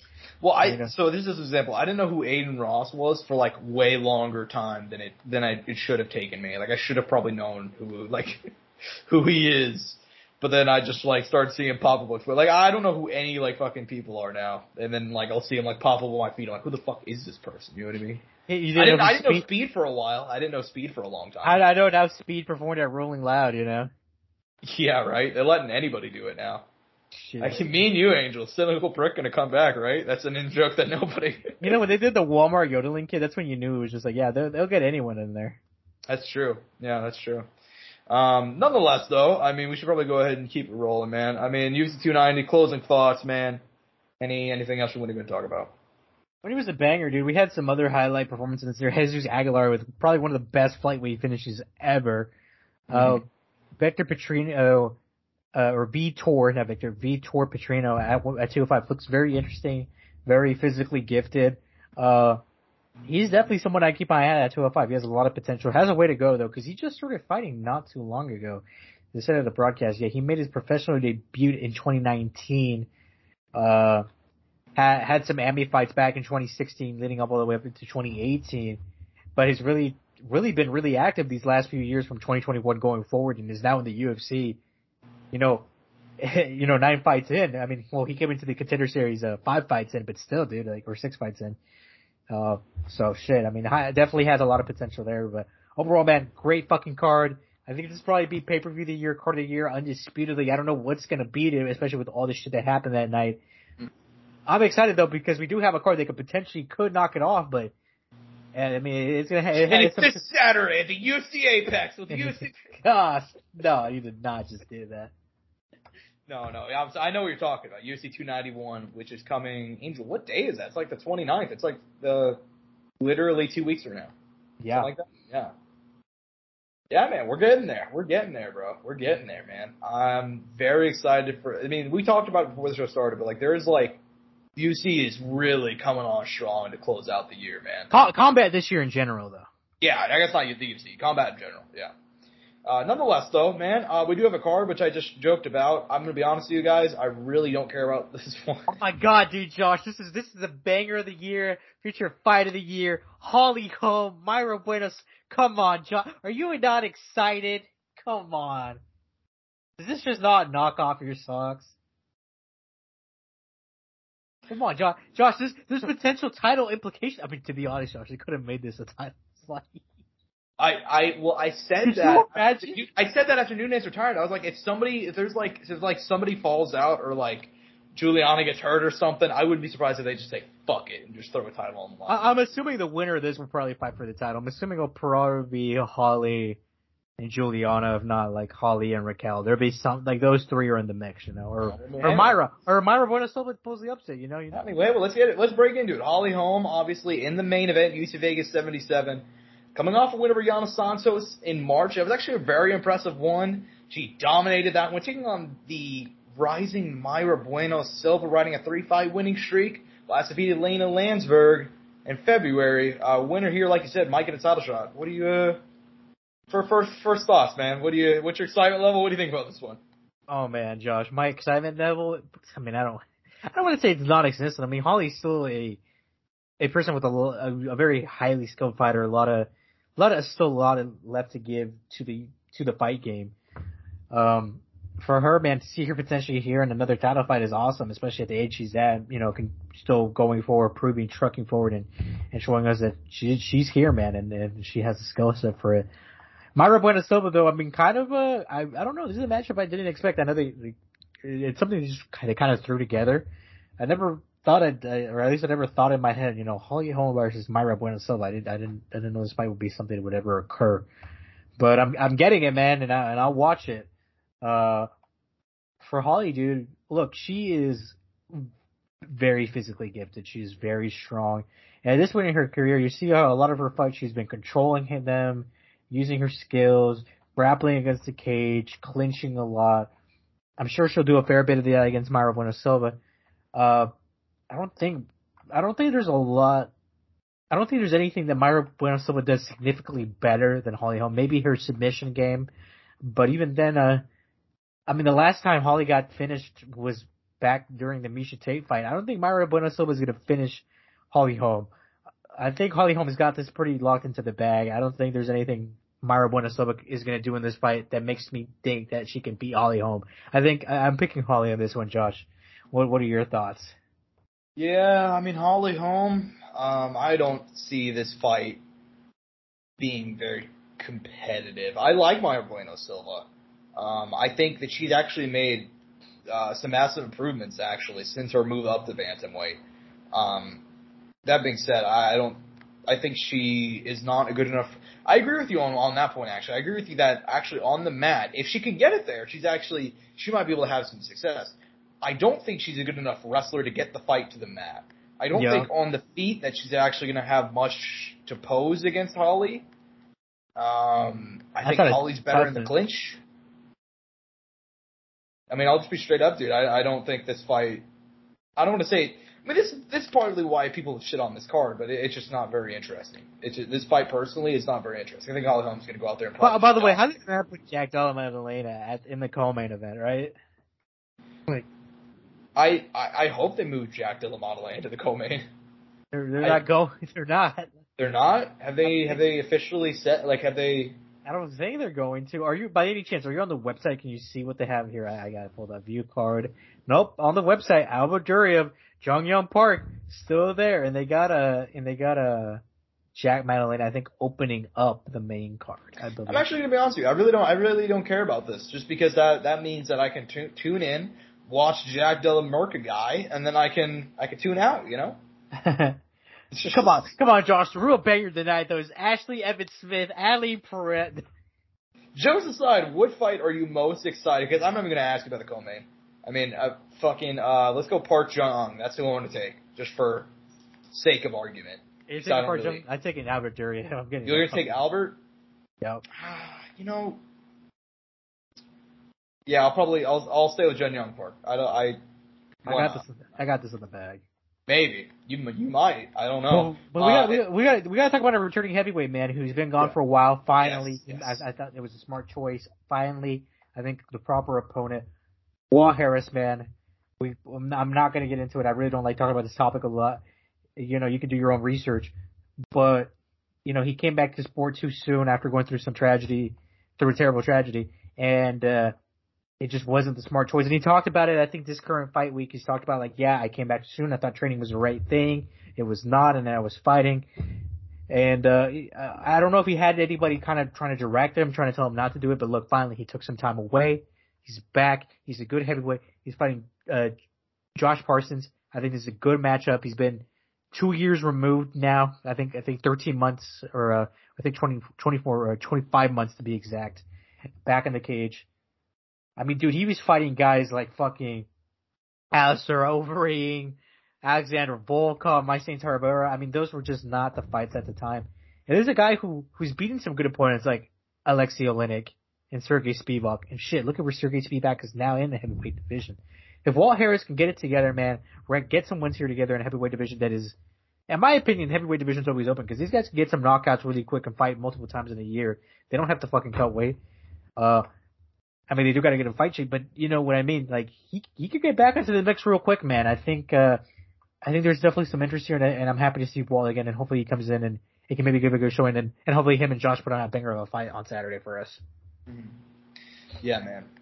I mean, I think I'm very happy that Walt took off the time. Walt Harris. I think 2 years off. I mean, and he admitted it. He said that he came back too quickly, and that he was just trying to work through it, and you know, a lot of people try to do that. A lot of people try to work through their grief, and it almost never works out. So I'm very happy that he took some time and away from fighting, away from his. I mean, this is his job basically. So I'm glad he took some actual time away from it. You know, man, I think I hope that he goes out there and get a win, man. I really do. I really hope he goes out there and gets a big win. No offense to Josh. You know, Josh got to stick together, but I also think that it's clear that they think Walt needs to win bad, which is why they booked this fight. Like, if Walt Harris can't win this one, then I'd say like retire maybe. You know what I mean? Like, look at maybe like a different role in fighting, like coaching or something else. You know what I mean? Because I mean, Josh Parisian got dominated by Parker Porter. You know what I mean? Like, it's just so. I mean, it's just, you know, it is what it is. Rest of the card, though, it's Norma Dumont Fight Week, Angel. Let's go! 145, never die. 145, never die. Jokes aside, Chelsea Chandler versus Norma Dumont is like a legitimately good fight. No. You know what's funny? I was about to say the same thing. You're not even wrong, dude. Chelsea Chandler, Norma Dumont is actually a great fight. Yeah, like, Chelsea Chandler is a dog. Norma Dumont, I mean, is just, you know, a savage. Is an absolute savage. So I'm legitimately excited for that fight. Like, I memed on it because I have to, because it's women's 145. But like, you know, I am pretty excited for that fight, man. The rest of the card, I mean, Terrence McKinney is back. Who the fuck is he? Wait, who's he fighting? He's fighting. Is this guy's actual name? Nazim, yeah. All right, he's fighting Nazim. Also, Ottoman Azatar is on the card. Who, Angel? I'm not sure if you remember this. He had that weird situation where he, like, in Abu Dhabi with the bag. Yeah, What was in the bag? What was in the bag? We still don't know what was in the bag. We do know that he's going to be fighting this Saturday. Rest of the card. What if it was like a sex doll, dude? Could you imagine? I hope so. Tyson Nam is back. I'm a big fan of him. The oldest flyweight alive. Yeah, man. I mean, that's kind of what I wanted to highlight. Anything you want to talk about? We talked a little bit of Jack the Millionaire earlier. Obviously, we're all excited about his fight. Tyson Nam he's fighting Azat Maksum, which hard name to pronounce. I think I gave it my best. I know about this kid just because I love randomly clicking through Typology, 16-0, 28 years young, flyweight. I mean, fuck, let's see what he can provide, man. He has a lot of experience under his belt.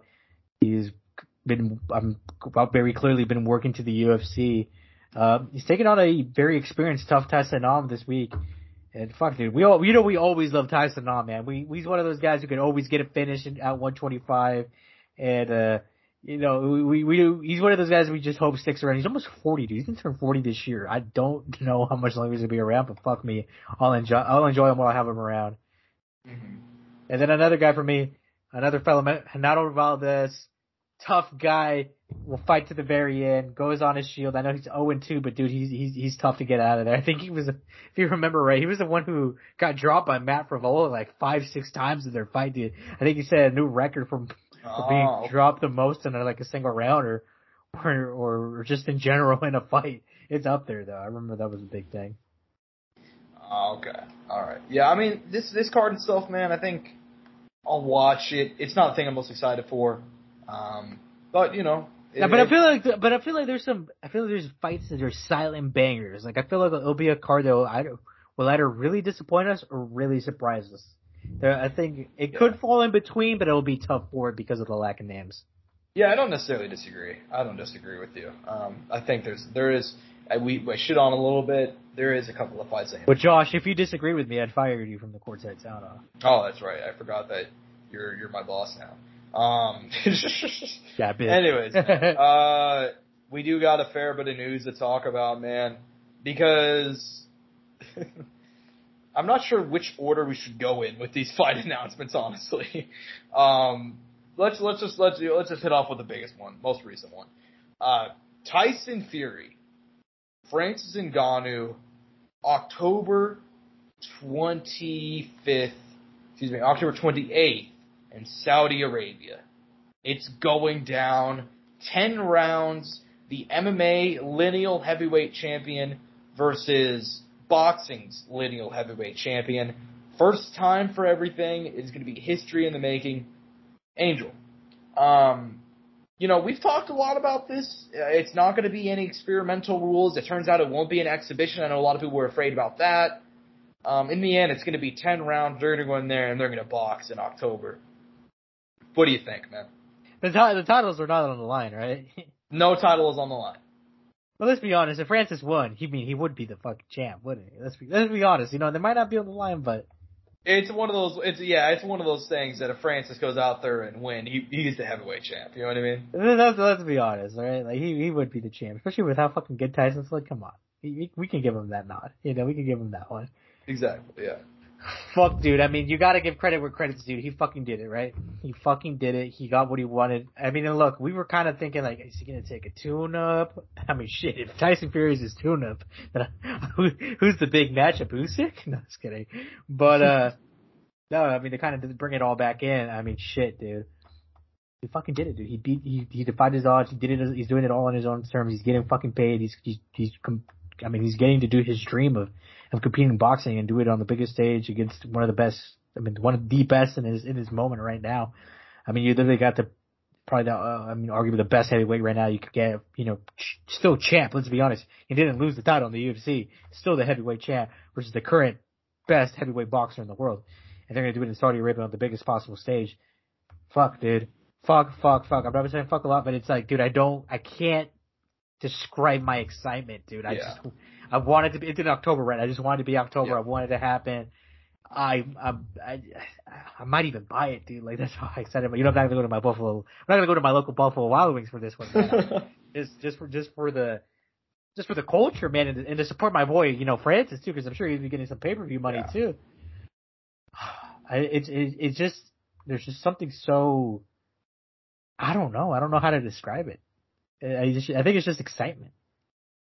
Yeah, man. I mean, look, all that talk about Francis Ngannou fumbled the bag, and even some of like our own subscribers, like I've said, like guys, like let's be slow on this. Like boxing deals take time. Like I even I made fun of people that said that like Francis was afraid of John, like, and that he fumbled the bag and this and this and this. It's just like, dude, like he won.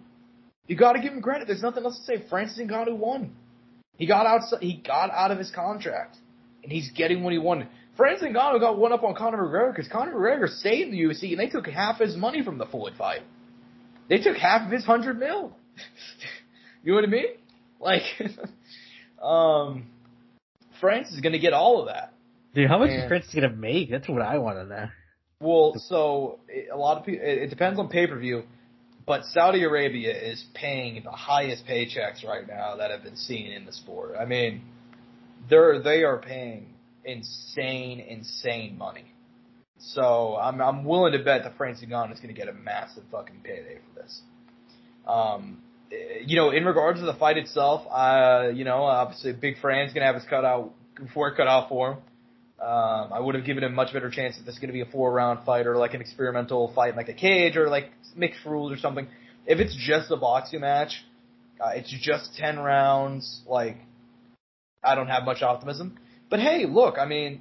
Hey man, he did the right thing though. If you either had to go really low and build yourself up or shoot really, really high. I felt like you couldn't really go in between, right? Because if he fucking goes out there and does it small and he loses, well, okay, he tried. Maybe boxing wasn't, and then you know what I mean? Yeah.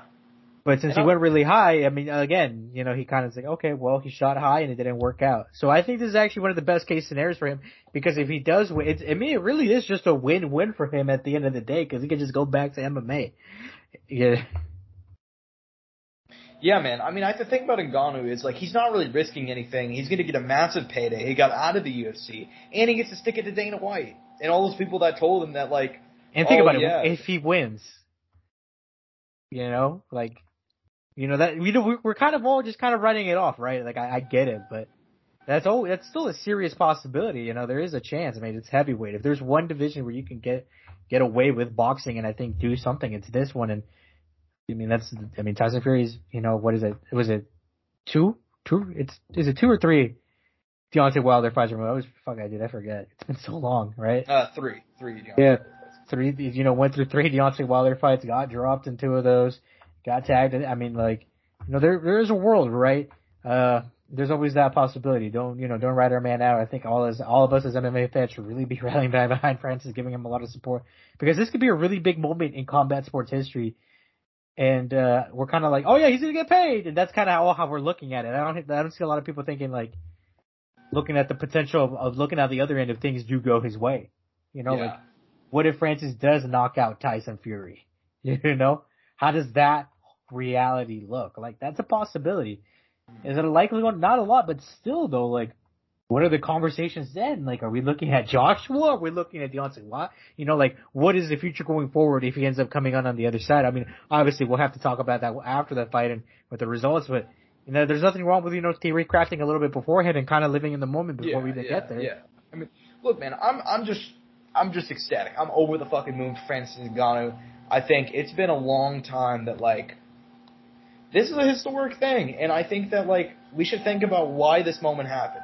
And we have to give a shout out to the people that have been quietly fucking working behind the scenes. Because, look, we talk about fighter pay a lot, and it's understandable. And who do we talk about when it comes to fight? We talk about guys like Jake Paul. We talk about Dana White making this big statement or that big statement. The quiet work with fighter pay and improving stuff behind the scenes is not thanks to Jake Paul. It's not thanks to this. It's not thanks to that. It's thanks to the UFC lawsuit, which is currently ongoing. The current UFC antitrust lawsuit, which is being brought forward by guys like Nate Ori, being brought forward by guys like Kung Lee, who have gotten it and fighting for the ability for fighters to get what they deserve.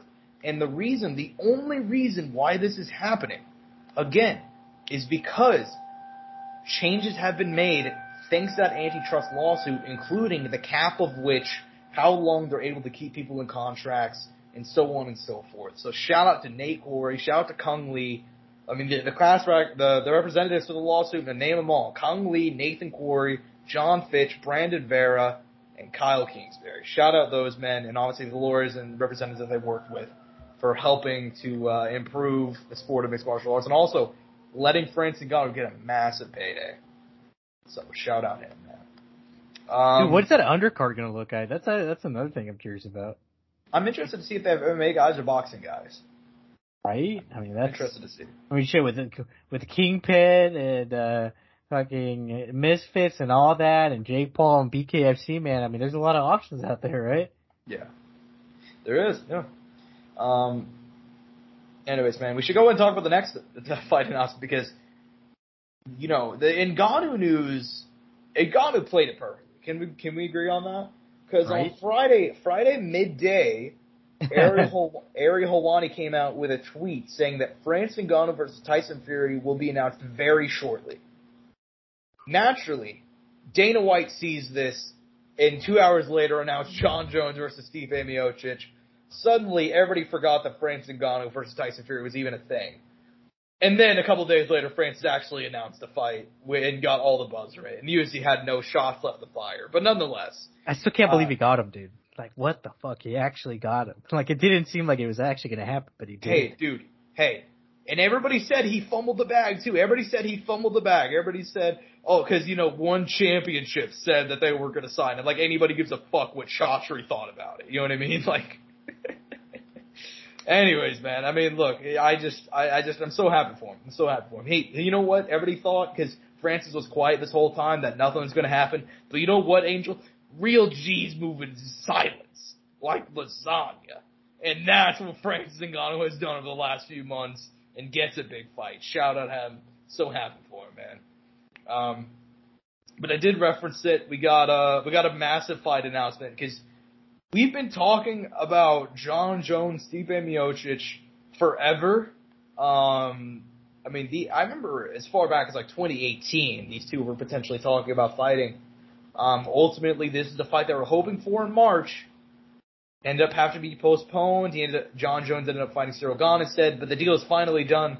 They will be fighting November in the Mecca, Madison Square Garden. What do you think, man?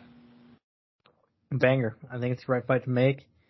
I feel like these guys should have. I felt like no matter what, Jon had to fight Stipe, like at heavyweight. Like it's something that had to happen because I mean Stipe is a very established heavyweight. He does a lot of things well. I think stylistically it's a good matchup. I know Stipe is removed from the sport, but look, let's be honest. Like we really don't know how Jon really is as a heavyweight fully yet. I mean, like we didn't get to see him a lot, and I mean Stipe's taken breaks before, and he's come back and done his thing. So I think this matchup makes a lot more sense of what people think. You know, I feel like people are going to try to downplay it because of like how long Stipe's been gone and because of recent losses and all that. But dude, no, like there's still a lot to see for Jon. We really haven't seen Jon as a heavyweight fully, and we might not ever have to because he might just come out here and do this. Maybe not exactly the same thing, but a similar thing he did against Gane to Stipe.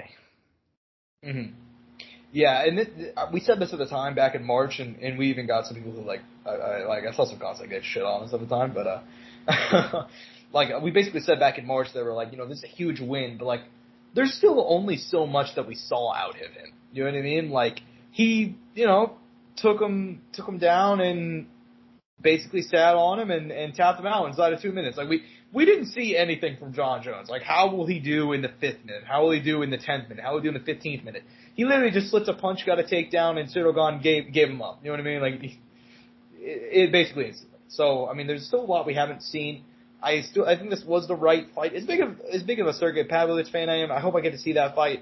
For the history of Jon versus Stipe, I'm pretty excited for it.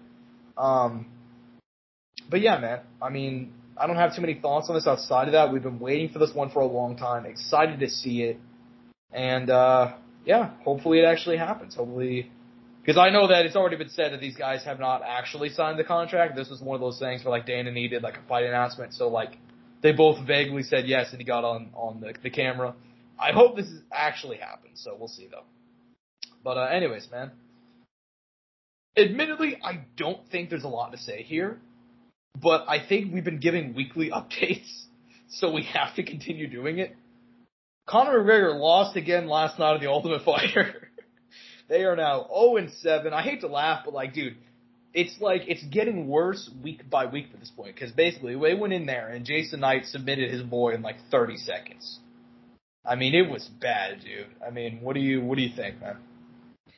Fuck, man, this was a rough one, dude, because it was so quick. And I even joked about it last week. I think I'm like, dude, do you like how they didn't show any highlights? Because that probably means the fight ended so fucking quick. And look, we came around, and the fight ended quick. Yeah, the fight ended basically instantly. Dude, and the other thing is, we talked about this in private, and I was like, I asked him, like, has anybody ever, like, gone, like, you know, all the guys have lost. Like, you told me, you're like, I'm pretty sure someone has in the past. Well, apparently we found out last night that no, it's actually never happened in Ultimate Fighter history. A team has never fully lost with at least, I'm assuming, 1 or 2 people winning. So Conor McGregor might be making history here in a week or so. First time for everything, baby. You know, like it's just right. I don't know what to say about it, man. I mean, it is like, I mean, you look at the I mean, we said this a couple times now, but you look at the rosters. I think again, Conor would have not had that much success. I think if the teams were flipped, I think if you had fucking Joshua Fabia coaching Michael Chandler's team, it would have been like 50-50. You know what I mean? Like, I think there's just such a deep talent difference in the two squads. But that being said, to go winless is still a really bad look, and it looks like that's what's going to happen. But yeah, man, I mean, I don't have too much to add to this. It's just, what do you say at this point if you're Conor? It's like, I saw him like after he didn't even get that angry this time. He just like saw it and he was like, dude, like, are you fucking, like, are you kidding me? He already knew, right? He's like, God, he's like, what the fuck am I even, like, it's just, yeah, man, it's rough, and we'll see how things go, man. We'll see if he gets a win. Doesn't look good though. Does not look good. Nonetheless, we have a couple of influencer boxing events going down this weekend. This will go ahead and close out the show. KingPyn, which actually was like reported to be on the verge, not even on the verge, was bankrupt. The event was canceled. Apparently DAZN swooped in last second, saved the card, saved the company, and have the broadcasting rights. So DAZN now has not only KingPyn on their network, they also have Misfits. These two are having events this weekend. What do you think, Angel? Obviously, KingPyn, they have the semifinals going down, which is obviously King Kenny versus Whindersson Nunes. Obviously, Anderson Gibb versus Jarvis. Obviously, my girl, you know, Barbie is back, you know. Very excited for her to come back. Come on, dude. The real female fight of the night was Julia Polka versus Elle Brooke. Come on, dude. No, I don't care. That's the real, yeah, you just don't want to get in trouble, do you? Anyway, so we got, I'm not getting in trouble at all, actually. I mean, I'm not either. I'm dead serious. But nonetheless, Misfits Boxing, they're also having an event going down, I believe, actually, never mind, Angel, I could be off. I believe that one is not until next Saturday. I'm wrong. They're off by 1 week. Nonetheless. God, Josh, do I need to fucking hit you? You're lucky I'm not next to you, right? I wasn't even bringing up to preview the Misfits card. I was bringing it up so we could talk about like how KingPyn is like the kind of complication with DAZN there. Because DAZN sweeped in last second. They saved the card. I wonder why. What do you think about all this drama, dude? Because KSI is like literally going at DAZN right now. And I mean, what's your interest level for this weekend's event as well? I thought, dude, first KingPyn was a banger. I told you, I felt like as far as like boxing changing, it was up there. It might have been one of the best, if not the best, as far as influencer boxing. And this week, I mean, shit, they're getting better each week. We saw Whindersson Nunes last time out, how he looked. King Kenny's improved a lot. I mean, that is the highlight match of the fucking night. Potentially both Brooks sisters be facing off potentially. We saw what Julia Polka could do. We saw her skill set. Obviously, she's a fitness gal on Instagram and is obviously decided to take the step forward and do this in the tournament.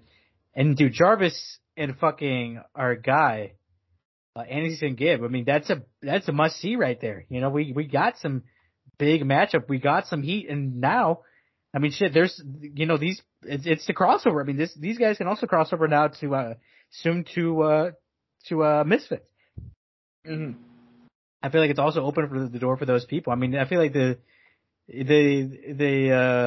think this was a smart decision by DAZN. I think this was intelligent. I think this saw the kind of attention that Whindersson Nunes and Julie Polka brought, and generally those people on that card. Like I said, dude, you know, us Americans and maybe some Europeans don't know who Whindersson Nunes, but this guy has like 60 million followers on Instagram, dude. Like, he's a big time celebrity in Brazil, and I'm guessing and including, you know, Portuguese fans. I mean, shit, there's a picture on his Instagram with Charles Oliveira, you know? Like, this guy has some pull. I think he's been like someone on the broadcast. He's compared him to like, he's like their Kevin Hart. You know, he's like he does comedy. Like, that's his whole thing. But shit, he's got some. We saw that he has some fucking hands just a few months back. Yeah, man. I mean, did a pretty good job of highlighting most of the fights on there. Yeah, I mean, there's a lot of storylines going into this one, man. And I know that KSI and the whole DAZN situation with KingPyn obviously nearly going bankrupt, and that was a whole thing, man. I'm intrigued to see if they do cross over from like promotion to promotion. If that does end up being the case, that could actually be the best thing for influencer boxing. But yeah, man. I mean, ultimately, I'm pretty excited for this weekend's card. I think there's a lot of interesting fights. I think that at this stage, you know, I don't know what the fuck Misfits is doing. I hate pretty much most of the recent. I don't know if you're in agreement with this, but like the tag team, I was fine with like a tag team boxing match, maybe like on an undercard. Now they're having like 2 an event, like including like the main event being like a fucking. I just can't get down with that. Yeah, they took a little step back. I feel like they needed to take a little step forward, and I think KingPyn coming in with the tournament is kind of going right back in the right direction. Yeah, because I don't know what the fuck Misfits Boxing is doing right now, man. I mean, I don't know who won. Like, I mean, obviously tag team boxing did get like some interest online, but like to have them like in the main event and like for example, Dean the Great's not fighting like Waleed, and they're like they've been talking about that fight forever, but instead Dean the Great's gonna fight in some random fucking tag team match against 2 guys who don't even take a box. Like, just I don't know what the fuck who's making the matchmaking decisions over there, but I'm way more excited for KingPyn these days. But you know, we'll have to see how things go, especially this weekend, because it is one of their, you know, it is only their second real major event, I guess I should say. Nonetheless, man, we do have one last thing to talk about. One last thing. Kevin Lee does not fit in the UFC. Kevin Lee, 1 week after his submission loss where he got put out cold, he has retired. He said that there's more to life than fighting, and that he's ready to begin a new chapter of his life. Angel, what do you think about the end of the career of the Motown Phenom? Hey man, if that's what he wants to do, that's perfectly fine. You know, as long as he's living on his own terms, which is always a great thing. I mean, I just thought, dude, like the first fight back. I mean, they did not like. This was very clear they did not like Kevin Lee in some capacity because they did not give him a good matchup back. I mean, this guy, dude, we're not for freaking Dean. We're not for I can't even fucking say it. We're not. Was a fucking killer, dude. We knew that. I even told you, I'm like, dude, I don't even know why they made this fight. Like, what the fuck? This is not the fight to make. And, I feel like, for Kevin, dude, I mean, he also has like, his legs or his feet or legs were hella wrapped up, but his knees were hella wrapped up. There's some stuff there. I feel like he's a little broken down too. And yeah, he beat Diego Sanchez, Josh, but let's be honest, a guy at his age and with how good he looked at one point in his career didn't beat Diego Sanchez the way a guy like the way he was once looked at should be beating Diego Sanchez. You know what I mean? Yeah. I mean, and that should have been a clear indicator for us, but we wanted to be hopeful. We're like, something, you need to get one back and kind of get on a roll.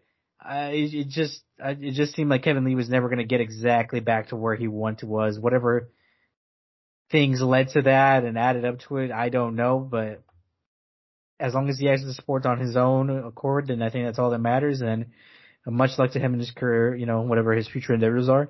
And it will definitely be missed. I do think there was potential fights that could have been good and matchups that could have been interesting. I mean, shit, I think, like you said, the Tony fight at 170 with him could have been interesting. Other guys there were some potential choices that just didn't end up going his way, and it's very sad because at one point in time, Kevin Lee looked like he could have been something very, very special. Yeah, man. I mean, it is a shame. It is a shame that, it went the way that it did. Because I remember Kevin Lee, man, I mean, he looked to be a future UFC champion. And, like, look, he fought for an interim title. He had some very, very big fights. He had major knockouts, incredible moments. I mean, Kevin Lee is not a guy that is like, a lot of fans meme on him and a lot of fans dunk on him. But, like, what is he? He's like, if you look at it from, like, he's like in the top 1% of most successful MMA fighters, you know what I mean? Like, he didn't reach the heights of being UFC champion, but he got damn close, dude. I mean, the Motown Phenom, hell of a career, man. I'm glad that he ended his career in the UFC. That's like a minor thing, but I'm personally happy that ended up happening that way. And I'm not very surprised. I mean, I think after the way that fight went with Renat, man, he looked like he could barely. I mean, he didn't look like an athlete out there. You know what I mean? He didn't look like Kevin Lee out there.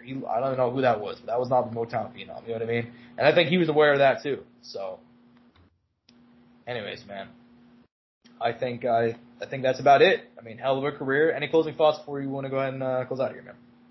No, nothing else, man. Obviously sad to see, but obviously to kind of look forward. Obviously very excited for the fights this week as much as I can be. And next week, Josh, was a banger. We're back in London. Tom Aspinall's back from injury. And after that, obviously UFC 291. And, I completely forgot KingPyn was going on, man, but I'm actually very excited about it because the last KingPyn was a banger and I think this one will be great too. So for anybody out there, I do definitely recommend you go check out KingPyn because I think you'll be pleasantly surprised at the quality of combat you'll get there from the influencers because, these guys and gals that have really been putting in the work and are getting significantly better. Especially, like I said, the main event, Kenny and Winterson Nunes. Those guys have got some fucking serious skills, and I think we're due for a very highly competitive matchup in there. 5 3-minute rounds, there's a lot that can go down in that, man. So definitely don't want to miss that. And obviously, Jarvis and Gibb, don't blink. Yeah, man. Yeah. Very, very excited to see that card going down this weekend. I'm admittedly more excited for that card than I am for the UFC one. Right? A little embarrassing, isn't it, huh? I mean, I just like, okay, it's going to sound weird, but like, is it because it's entirely at the Apex for you? 'Cause I don't think it's like entirely that reason, but like that plays like a 50% role, I think. I think this card could literally be in Jacksonville, Florida, and it wouldn't make me any more excited. Actually, well, I disagree. I disagree with that, but you know what? No, I get it. It's still not a good card on paper either way. No, because something. Because if it was actually in Florida, the card would be better. They would have put better fighters on the card. You got a good point. Yeah, man. More notable ones. There is a lot of combat to watch this weekend. Hopefully you guys enjoy it. It's a big ass month for combat sports. It's a big year. So hope you guys enjoy it. And thanks for listening to the podcast, man. We've been killing it on YouTube recently, man. We hit a little bit of like we hit a bit of a wall there. But since, over the last, I guess, like, since the start of July, we've just been killing it, and that's all thanks to you guys. Like, we wouldn't have a show without you guys, and we appreciate it, and we love you all. Thank you all for listening. I'm at Josh Evanoff on Twitter. He's at Angel Ortega _01. Our Courtside Sound for all things related to the show. Peace and bud grease. Mouse click.